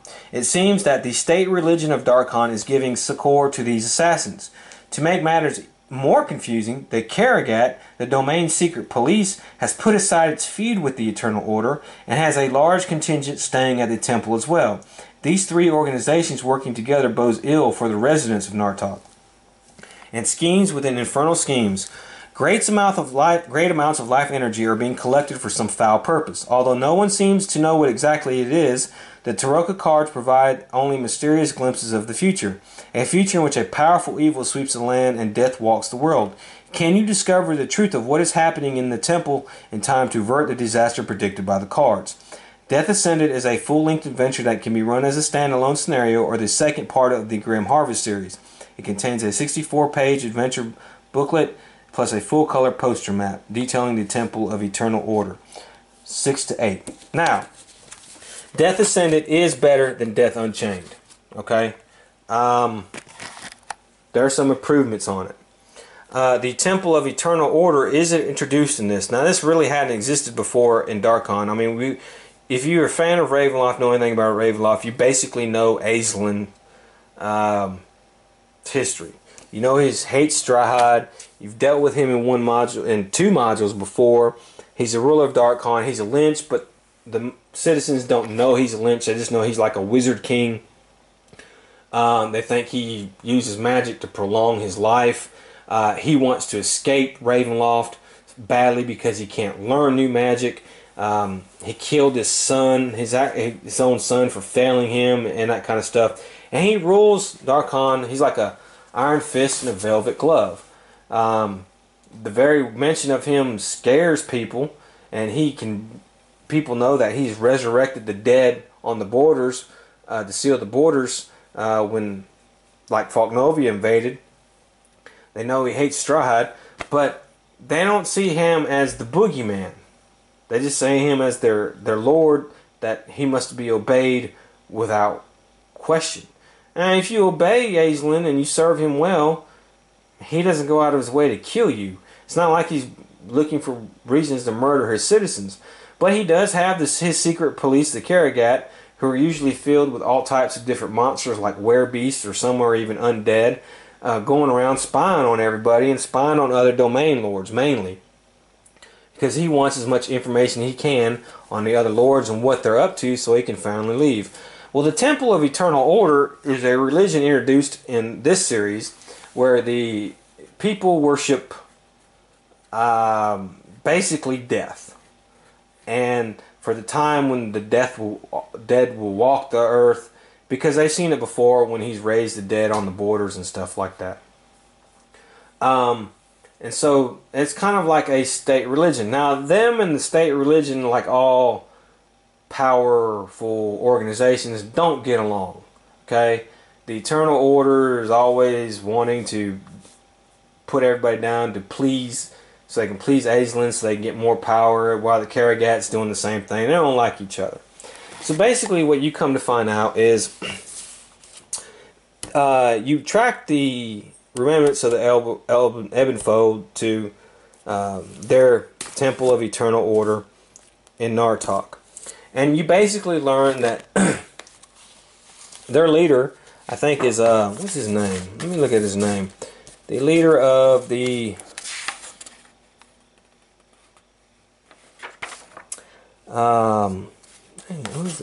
what's his name? Lolan Deshin. Okay, he is the leader of the Eternal Order, and he is a high-ranking member of the Karragat, and he's basically a clone of Aislinn.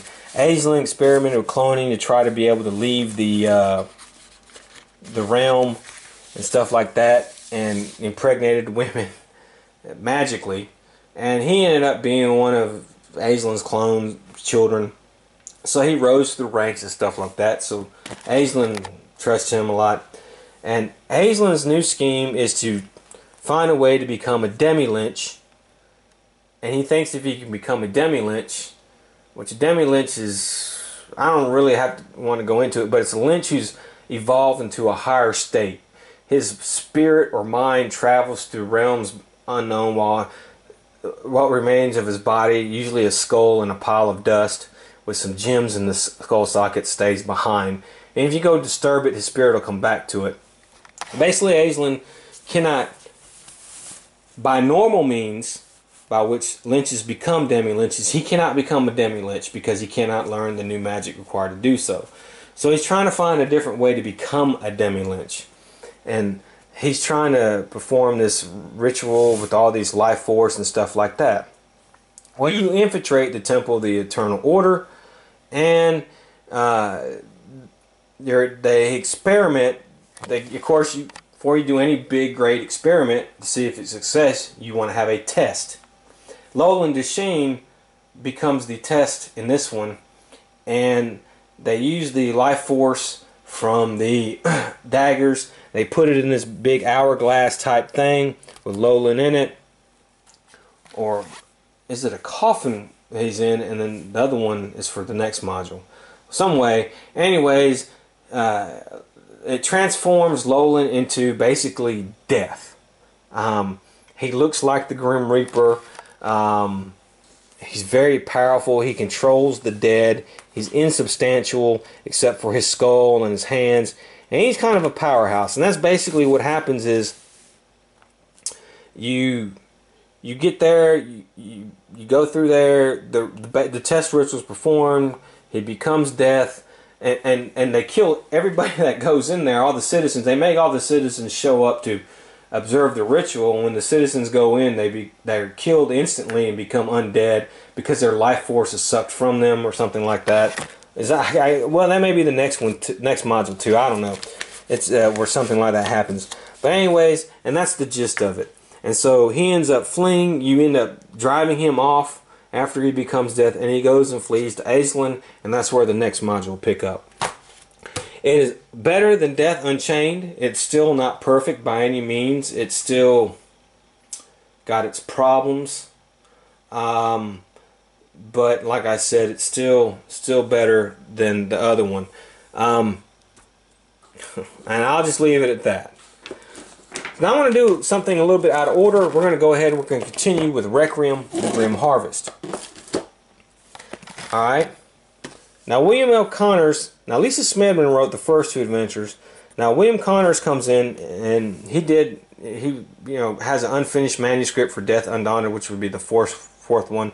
They have what would have been on the Secrets, the Fraternity of Shadows, and it's very interesting. It's very good. Lee comes in and helps, and here's the box set for it. At midnight, everyone will die. Aislinn, the Lynch Lord, is launching another diabolical plan. He has allied himself with the entity known as Death, and together they plan to raise the domain of Darkon. From the ashes of this once mighty land will rise a new domain, Necropolis, the land of the dead. For the citizens of Darkon, death has been an everyday companion, and sometimes a yearning for end to the suffering. However, now the cold comfort of the grave is forever denied. These good men and women, as they fled, find themselves walking the land after their breath has left them. Heroes have always considered the undead to be mere monsters, legions of mindless evil to be slain with no second thoughts. Now the heroes will learn the agony of actually being one of the living dead. They become the monsters, and the entire world becomes their enemy. This box set contains everything necessary to take your characters beyond Death's Veil and into the shadowy world of unlife, including Requiem, 96 pages of rules for the generation and play of undead player characters, as well as tips for dungeon masters. This book details 12 different types of creatures that characters can become after death, as well as dozens of powers and weaknesses they may possess. Necropolis, 32 pages covering the new domain of Necropolis. Although little has changed physically in the former domain of Darkon, the people, animals, plants, and even the land itself has been infused with the power of the new Demilord Death. Death Triumphant, a 64-page adventure that puts the heroes in the middle of Lord Aislinn's ultimate scheme to escape from Ravenloft. Death Triumphant can be played as a standalone adventure or as the final chapter in the Grim Harvest series.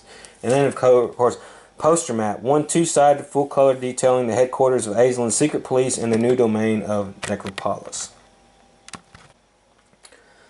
Alright, so let's get into this Grim Harvest series. First of all, it has a regional map of Necropolis, which we'll get into in a minute. We have Requiem, Death Triumphant, and Necropolis. Okay. First, let's get into, it still has the same format the other modules did. Let's get into the adventure itself. Now, the adventure itself is not terrible. It's basically, you're going to the Karragate's headquarters. Aislinn is now going to conduct a ritual. Death is there. The former Lolan Deshane, or whatever his name is, he's there. Aislin's going to perform the ritual. Any they force. I think this is the one where they force all the people to walk into to attend mandatory service. And once they enter, their life force is sucked out of them. So you got to find a way to enter without that happening to you. You get there, you try to stop the ritual, but you're just a little bit too late. And in the end, Aislinn and the machine explode. Aislinn is nowhere to be seen or found. You don't really know what happened to him. He either died or his spirit was tossed to the ether, or he escaped. The explosion was filled with so much negative energy, it killed everybody in Necropolis. It's kind of like a nuke going off. I mean, I'm sorry. It's not in Darkon. It's Darkon's capital, Luke. Everybody in the city is killed. Buildings stand and stuff like that, but everybody in the city is killed, and those who weren't vaporized by the explosion have become undead creatures who remember their past lives, are just no longer living and dead.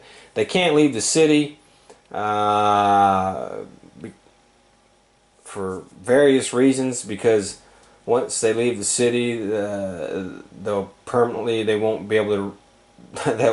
die. I guess it's kind of weird. And because death holds sway over the city, now since Aislinn is gone, he rules the city.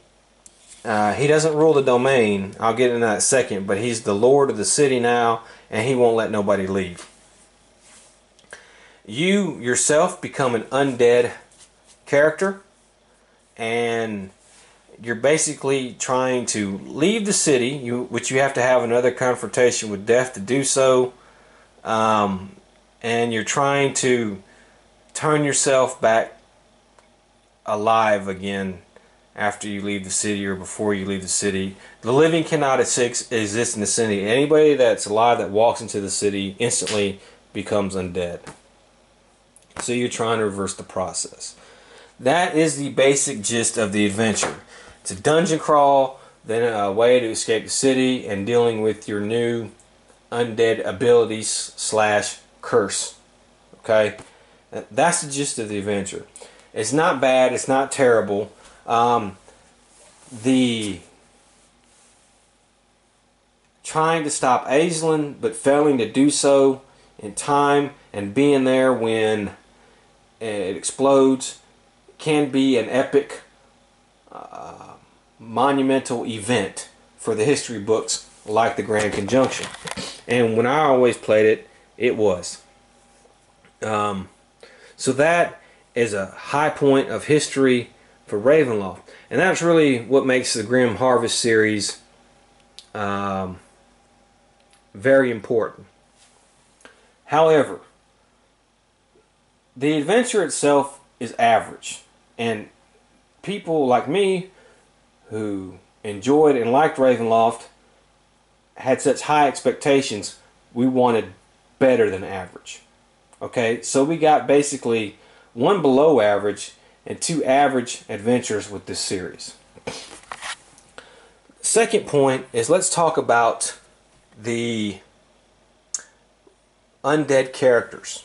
Now, the whole point of Ravenloft was to avoid becoming an undead character or a were-beast type character, and you're trying to always find a resolution to it to where you could become normal if you ever got infected with lycanthropy or bitten by a vampire or something like that.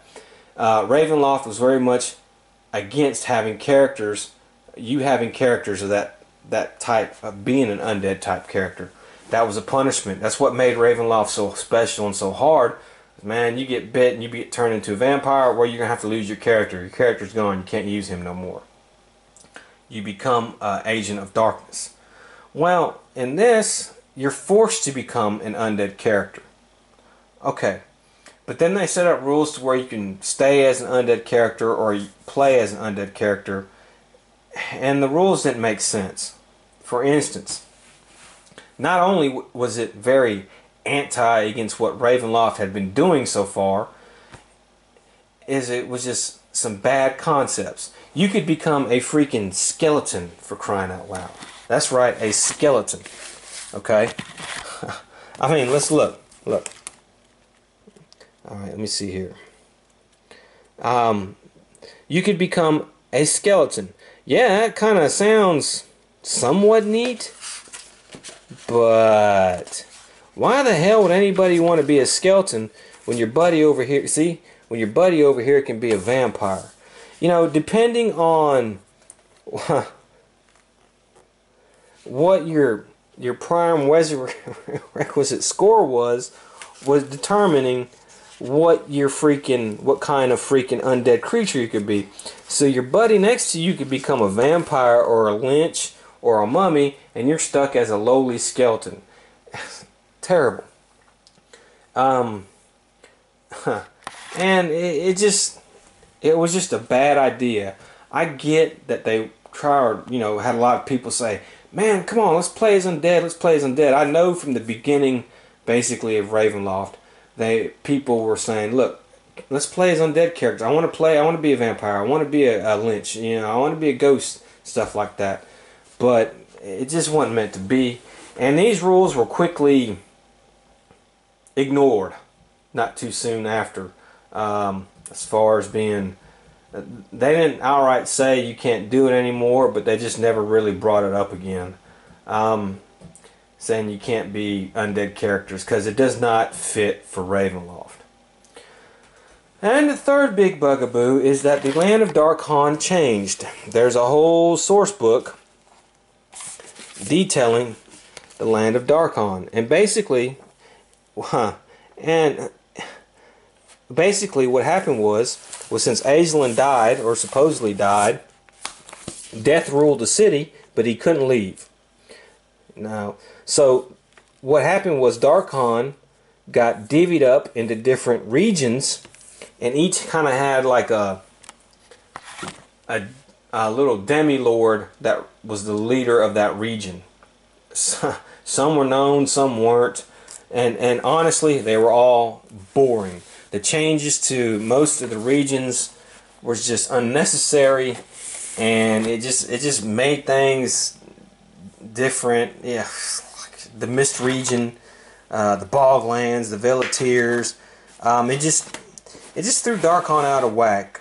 And fortunately, this is not going to stay like this. Darkhan is going to come back, and Aslan is going to come back in full strength later on down the line.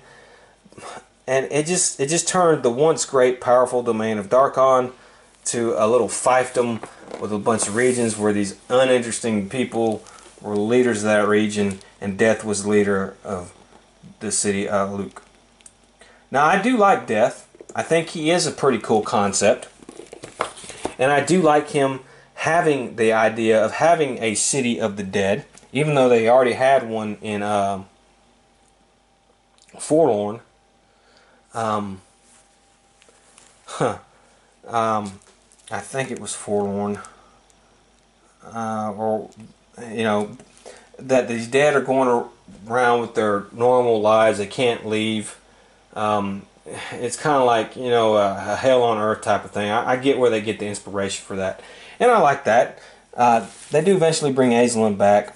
Death does freaking rule the city, but that's it. And he becomes a bitter enemy of Aslan because he wants to somehow spread that negative energy that engulfs that city, that makes everybody in there a dead person, and he has control over them. He wants to eventually try to spread it all over, but he really can't. So he's kind of stuck there.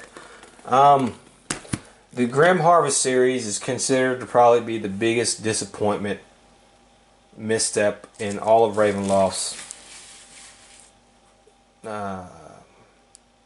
products, basically.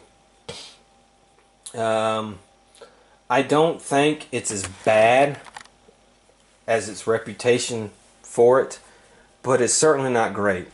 And what we were used to, especially with this era right here, was pure greatness. And I think it was just a big misstep in order to let people use undead characters. You know, like I said, the rumblings of money woes were starting to surface. People wanted undead characters. So you know what? Even though it goes against what Ravenloft really is, we're going to give the people what they want to hopefully sell more products and stuff like that. They compromised the line with it. Do I recommend the Grim Harvest series? Honestly, I do, because there's still a lot there that is good and can be used, because it is a good piece of history and it is a good epic trilogy.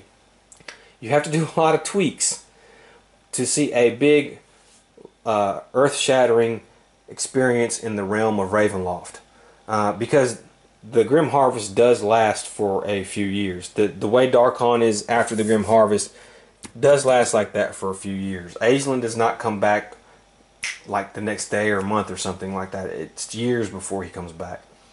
So the Grim Harvest series, Ravenloft's biggest disappointment. But during that time, we got Ravenloft's greatest accomplishment. Most people consider this to be the greatest box set, the greatest adventure in all of Ravenloft. And that is Bleak House, The Death of Rudolph Van Ritchie. Old soldiers never die. For more than 3 decades, Dr. Rudolph Van Ritchie stood against the forces of darkness and hunted their servants in the far corners of the Land of the Mist. Now he had thought his long battle over. He thought he could spend his declining years in quiet enjoyment with old friends. But for some, a tragic end is inevitable. Dark forces have been gathering in the mist. Their objective is to see Ravenloft's foremost expert on the supernatural destroyed, shattered in spirit as well as in body. From the crumbling edifice of Van Ritchie's childhood home, an enemy long thought vanquished spins a web of powerful evils and lost souls, drawing Van Ritchie to his doom, and then a group of heroes gets trapped in the web as well. Witness the final stand of Rudolph Van Ritchie. Inside this box is a grand-scale Ravenloft adventure that pushes heroes to the brink of madness and draws them into the terrifying scheme to annihilate Rudolph Van Ritchie.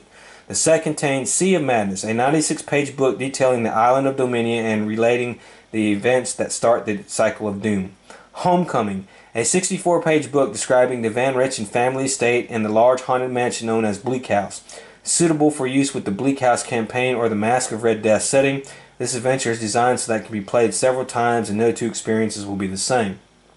Heroes, Monsters, and Settings, a 32-page book containing game statistics for some of Ravenloft's best known yet never detailed villains, a new type of vampire, information on Marta Bay, Darkon, and maps intended for use with the Bleak House campaign. This is it, folks. This is about as good as it gets right here. Bleak House.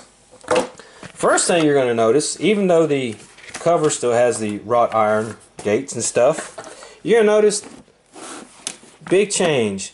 No more rats, photocopied pictures of rats and skulls in the book. Okay? And the art has finally improved somewhat. Okay? That's the first thing you're going to notice about this. The second thing about this adventure is it's epic in every sense of the word. So, I don't think I've mentioned, but let's go over the story of Dr. Rudolph Van Ritchie in detail. He was just he's a rich man from a wealthy family. And look at these maps. This map is pretty good. He comes from a wealthy family. He became a doctor. A quite successful doctor. He had a wife, a young son. One day, a gypsy named Madame Eva or Rava. No, it's not Eva, not Madame Eva. She's the gypsy that dealt with Strahd. Oh, dang it. Madame.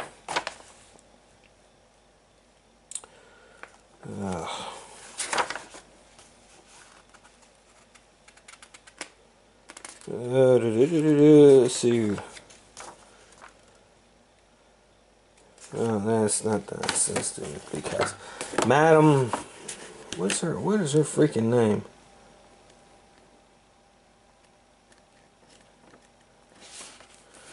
Okay, Madam Radonovich. Okay, her son was injured, and so she brought her son to Dr. Rudolph Van Richten. But unfortunately, Rudolph couldn't save him. He died. Not because of any negligence of his part, though he just couldn't he couldn't help him. The kid was her son was just too wounded. So what happened was she swore vengeance upon him, and so what she did was her and her troop went, kidnapped his son, and sold his son to this vampire named Baron Metis, who had a thing for young boys, I guess, or something. He wanted a young son or whatever. Well, Van Richten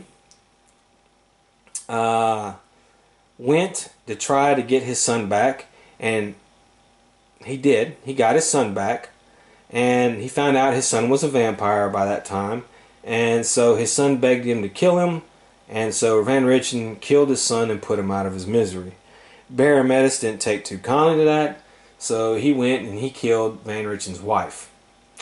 At that point in time, Van Richten became the legendary vampire killer he was, and he killed Baron Metis, and then he took vengeance upon Madame Radovich and her gypsy tribe and destroyed them, and then he became the famous monster hunter that he was. And now when this adventure starts, he's sitting quietly, he's retired, he doesn't do really anything anymore, but he's got problems. He's starting to become crazy. So he was sent to an insane asylum on the island of Dominia, the island of Terra Dominia, run by Dr. Domini. Now, Dr. Domini was all the way back in Feast of Goblins, and he was a vampire who fed on brain fluid. And I know it's a little different. He was supposed to befriend you. You end up finding out he's a vampire. You kill him, but he's not really dead. He didn't die. But he was evil enough to eventually he got his own domain off the coast of the Sea of Sorrows over there. And he runs a, nobody knows he's really a vampire. He runs this famed mental institution that's supposed to get real good results and stuff like that. What he really does is he and his little underlings feed on the brain fluids of the people. He tortures them. I mean, it's a hellscape, man. And it plays a lot like The Prisoner, the old TV show The Prisoner, and One Flew Over the Cuckoo's Nest, and all that kind of stuff. So you go there to try to free or help Van Richten. You become prisoners of the insane asylum. You're forced to wear these like blank white masks. You got to figure out to find him and try to break out. But meanwhile, you're being tortured at night with all these cool little... He's trying to find out what your fears are. So if you're fear of blood, he puts you in a room and fills it up with blood. Or your fear of electricity, he'll electric shock you and stuff like that. It is an awesome, awesome adventure. And you finally end up destroying him and freeing Rudolph Van Richten. And then you go to Darkon, where Baron Metis has set up shop. He's pretending to be a wealthy philanthropist to help people. You go in his place and you help Van Richten destroy him. And all this time Van Richten is like on the brink of madness. I mean, he's on his last heel, man. But it's not over there. Then Van Richten's ancestral home, Bleak House, is a haunted house that has been taken over by Madame Radovich and her gypsies, but ghosts. Their ghosts have taken over Bleak House, and anybody who's ever died there, his ghost there is in Bleak House, and they still haunt the place. And you find out she was the one who brought Baron Metis back and was behind the whole thing at the time to get revenge. And if you die in the house, your ghost stays there. It's kind of like American Horror Story Murder House or Hotel. You die, your ghost stays there, and you got to find some way to beat her and the ghost and all the cool hauntings that happen at that place while Van Richten goes slowly crazy. And then at the end, Van Richten, he dies, or he's reborn as a little baby. You're not quite sure. The ending is left up to you and what you want to do. It is an epic adventure. It is so great, so filled with mood and terror. Like I said, it's considered one of the best box sets, one of the best adventures Ravenloft ever done. It arguably is the best. And it is just a beloved, jeweled product. There is so much information. It reads as like such a good story. It is just a complete 180 from the Grim Harvest series, which had come out around the same time. And you can tell by the authors that worked on it, there's some good authors. Connors, Gross, and Steve Miller wrote some of the best stuff for Ravenloft. And, you know, hey, it is fabulous. And this is a great thing because, you know, your characters can have the Van Richten guides in their possession. There's this legendary, you know, Van Helsing type character.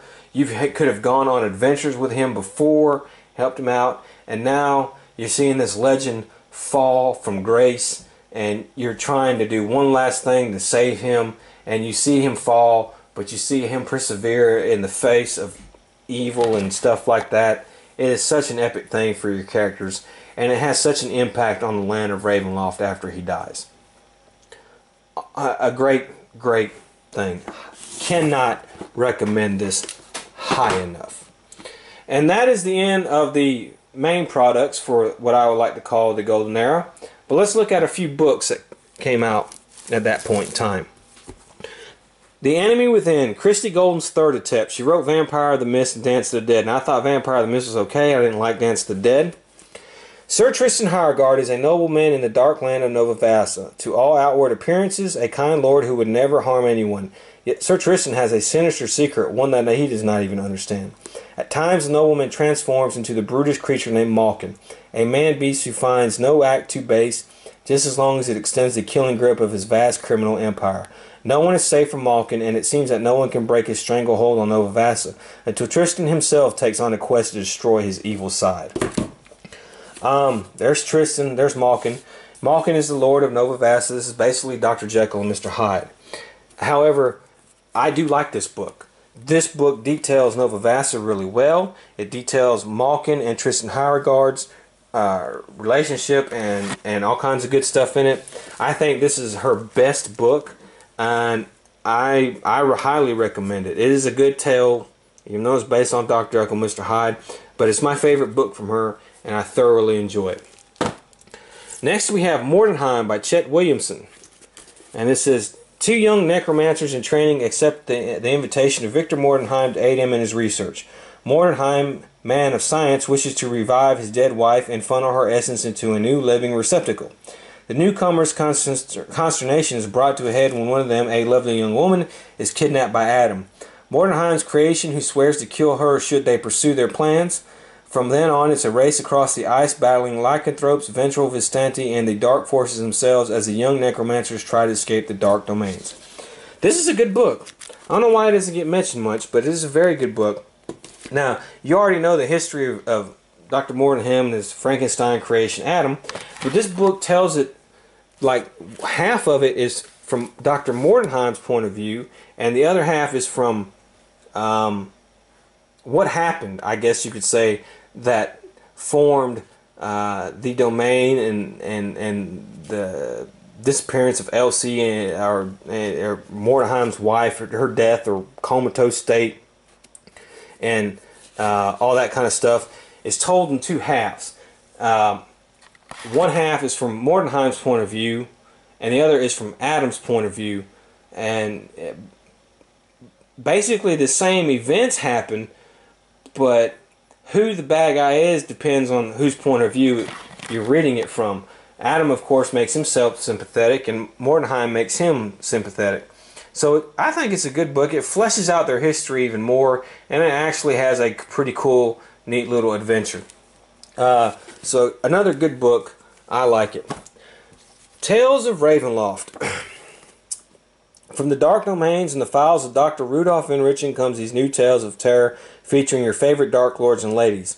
Shudder at the sight of the Headless Horseman, scream at the shrieks of the Wailing Banshee, cry at the moonlit attacks of werebeasts, shape-shifting berserkers, manor-bound ghosts, and even the vampire Count Strahd von Zarovich. They're all hero and tales taken straight from the realm of terror itself, Ravenloft. Okay, so this is basically short stories that occur in Ravenloft, and it's a mixed bag. Some of them are good, some of them aren't. Some of them deal with known people of Ravenloft. Some of them don't have anything to do with anybody in Ravenloft, but they put it in Ravenloft. Yeah. It just depends.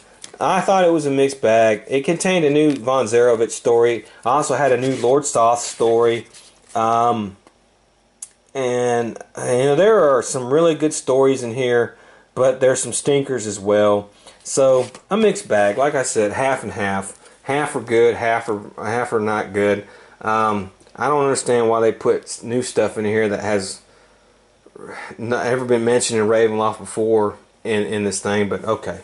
Yeah, it's alright. So, the good is good, the bad is bad. What is considered now, Death of a Dark Lord, to be one of the worst books in the Ravenloft line. There's a plague in the village of Corton, a plague of the dead. Corpses walk the streets in search of the living. The villagers send for the mage finder Jonathan Ambrose, for they believe evil magic is at work. They are right. Jonathan soon discovers that it is Harkin Lucas who is behind the destruction of the town. Harkin Lucas has a plan for escaping the bounds of his realm. One of Jonathan's followers is just the person that Harkin Lucas needs. Jonathan believes he's in Corton to save the villagers, to lay the dead to rest, but if Harkin Lucas escapes his curse and can travel the dark domains as he pleases, the slaughter has only begun. You want to know why this book is reviled so much? It doesn't feel anything like a Ravenloft novel. Harkin Lucas is not really the Harkin Lucas you've met before in Feast of Goblins or what's described in the freaking rule books about him.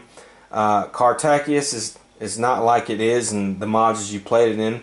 It's like this person didn't know a thing about Ravenloft, wrote a story about Ravenloft, and that's what we got. It really, I don't recommend it.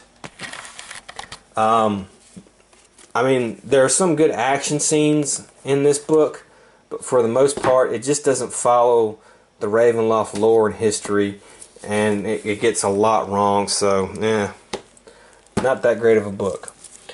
King of the Dead is our next one here. With virtually unlimited powers as King of the Dead, Aisling still cannot find peace. Tortured by the death of his son, the unwilling ruler comes to despise the world of darkness and horror over which he reigns. From his previous life as a powerful wizard to his present unwanted status of King of the Dead, this is the story of Aisling's journey and his transformation. I like this book. It's a very good book. It's basically Aisling's backstory, but in way more detail than is ever presented in any of the modules or source books. It's basically his version of I Strahd, except it should be called I Aisling, because it goes into detail about who he was before he was in Ravenloft, how he was, and all that kind of good stuff. And it's just it's a good book. Some of it, Jeannie Weiss's style takes some getting used to be honest with you, but some of it is a little hard to read, but it's all right. I enjoy it, and if you like Aisling, I would definitely pick this up. Now, there are a few other novels that came out before King of the Dead that I want to just touch on real quick. I either totally skipped them for reasons I'll explain, or I had them and lost them, and they were either good or bad. The first one is Tapestry of Dark Souls by Elaine Bergstrom. Now, Elaine Bergstrom was basically a famous author, or somewhat famous author at this time. I guess Ravenloft people decided it was a real coup to get her to write a novel, and the novel was terrible. It was boring. It had really nothing to do with Ravenloft. It's like they paid her a bunch of money. Hey, you're a famous author. Can you write a Ravenloft novel for us? Sure. It's like she had no idea what Ravenloft was, and it was a bunch of people that had never been mentioned in Ravenloft before. They have no impact on any of the stuff that happened in Ravenloft later on, and hell, I'm not even sure it was in Ravenloft. Skip it. It's terrible. Next up, we have Carnival of Fear by J. Robert King. Now, I wasn't a big fan of Heart of Midnight by J. Robert King, but this book is better than Heart of Midnight. And it's basically about a carnival that is run by this cruel ringmaster type guy, and it's a freak show carnival. And you come to find out he's the reason that everybody's freaks. He made them like they are, and they rebel against him and kill him in the end and start running the carnival. It really has nothing to do with Ravenloft. It took place in this domain we'd never heard before, and really never ever been mentioned except for a few other places here and then. And it just doesn't feel like a Ravenloft novel. Now, at the time, like I said, it had nothing to do. Now, it was retroactively, when the Carnival supplement came out later on in Ravenloft, it was kind of had that Carnival supplement had its roots supposedly based off that book. So that book was kind of retroactively fit in to make a connection to that supplement. But at the time, it really had nothing to do with Ravenloft, and it was an okay book. And so I had it, but I lost it, and I don't care that I lost it, I'll be honest with you. But it's an okay book. Next up is Tower of Doom by Mark Anthony. Another skip it one. Really has nothing to do with anybody from Ravenloft. I want to read these novels because I want to have a good story to flesh out about the lords and people I know who exist in Ravenloft, not some new stuff and some no-name domain that pops up and is never heard from again. And that's why I want my novels to be like Night of the Black Rose, King of the Dead, stuff like that. Not something like Tower of Doom, which is basically Hunchback of Notre Dame in the realm of Darkon. Aislinn does make a few brief appearances, but other than that, I mean, I don't know, it's maybe average at best. It has no bearing on anything anywhere. It's just Hunchback of Notre Dame set in Darkon with a special guest appearance by Aislinn, and that's it. Baroness of Blood, another Lang Bernstrom book. Again, it's like she didn't know what the hell Ravenloft was, but they paid her a buttload of money to write a Ravenloft book. Did no research on Ravenloft. Characters you've never heard of before, places you've never heard of before. They've tried very hard to make this a part of Ravenloft, but other than the novel, it's never mentioned, and it's hardly ever mentioned again, and it's another boring, hard to read book. That Tapestry of Dark Souls and the Baroness of Blood, I think I was actually pissed off after I read those. I think I was actually mad. I was like, damn, man, I can't believe I wasted my money on this stuff. And last is Scholar of Decay by Tanya Huff. And actually, Scholar of Decay, I don't know how I lost it. I actually like that book. It's very good. It details the Lord of... It takes place in Richmond, and it deals with the Dark Lord of Richmond, Jacqueline Reiner, who is a were-rat. And Richmond is kind of based off of, I don't know, 1700s France, something like that. Jacqueline Reiner is a were-rat. Basically, were-rats run the domain, and the human populace really doesn't have any idea. She's cursed, unlike other were-rats who really don't fall in love or anything like that. She's cursed to fall in love, but the problem is when she's around the people she loves or the person she loves, because she's scared of being alone and stuff like that, when she's around the man she loves, she automatically turns into a were-rat. She can't control her transformation, so naturally that repulses the man that she loves, so he wants nothing to do with her. And her sister Louise Reiner, who wants to be the Dark Lord of the domain and wants the power, but they always are at each other a little bit, but they kind of sometimes love each other, but then they're at each other.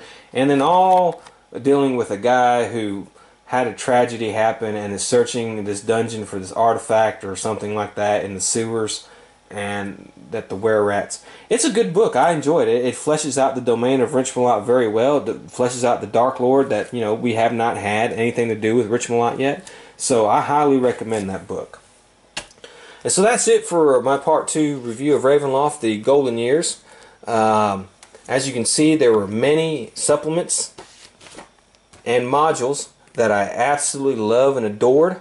The Van Richten guides. There were a few missteps, mainly the Grim Harvest, the Red Box, Forged of Darkness, Chilling Tales, but everything else, even Light in the Belfry, is a true gem, and the Grim Harvest is not as total loss as people would like to think it is. But the great stuff in this is great. Modules were coming out, they were detailing lands and domains and the peoples of those domains that you had never seen before, that you had never had the opportunity to experience before, that had not been detailed so much. Stuff like the Nightmare Lands and Bleak House, the death of an epic hero, it went out with a bang with that. You know, several good Van Richten guides, which I didn't think were going to be great, turned out to be great. I mean, just almost one really almost with a few missteps, one great product after another. That truly was the golden age of Ravenloft. So I will see you for my part 3, where Ravenloft really starts to decline, but not in quality, but in quantity. Until I will see you then.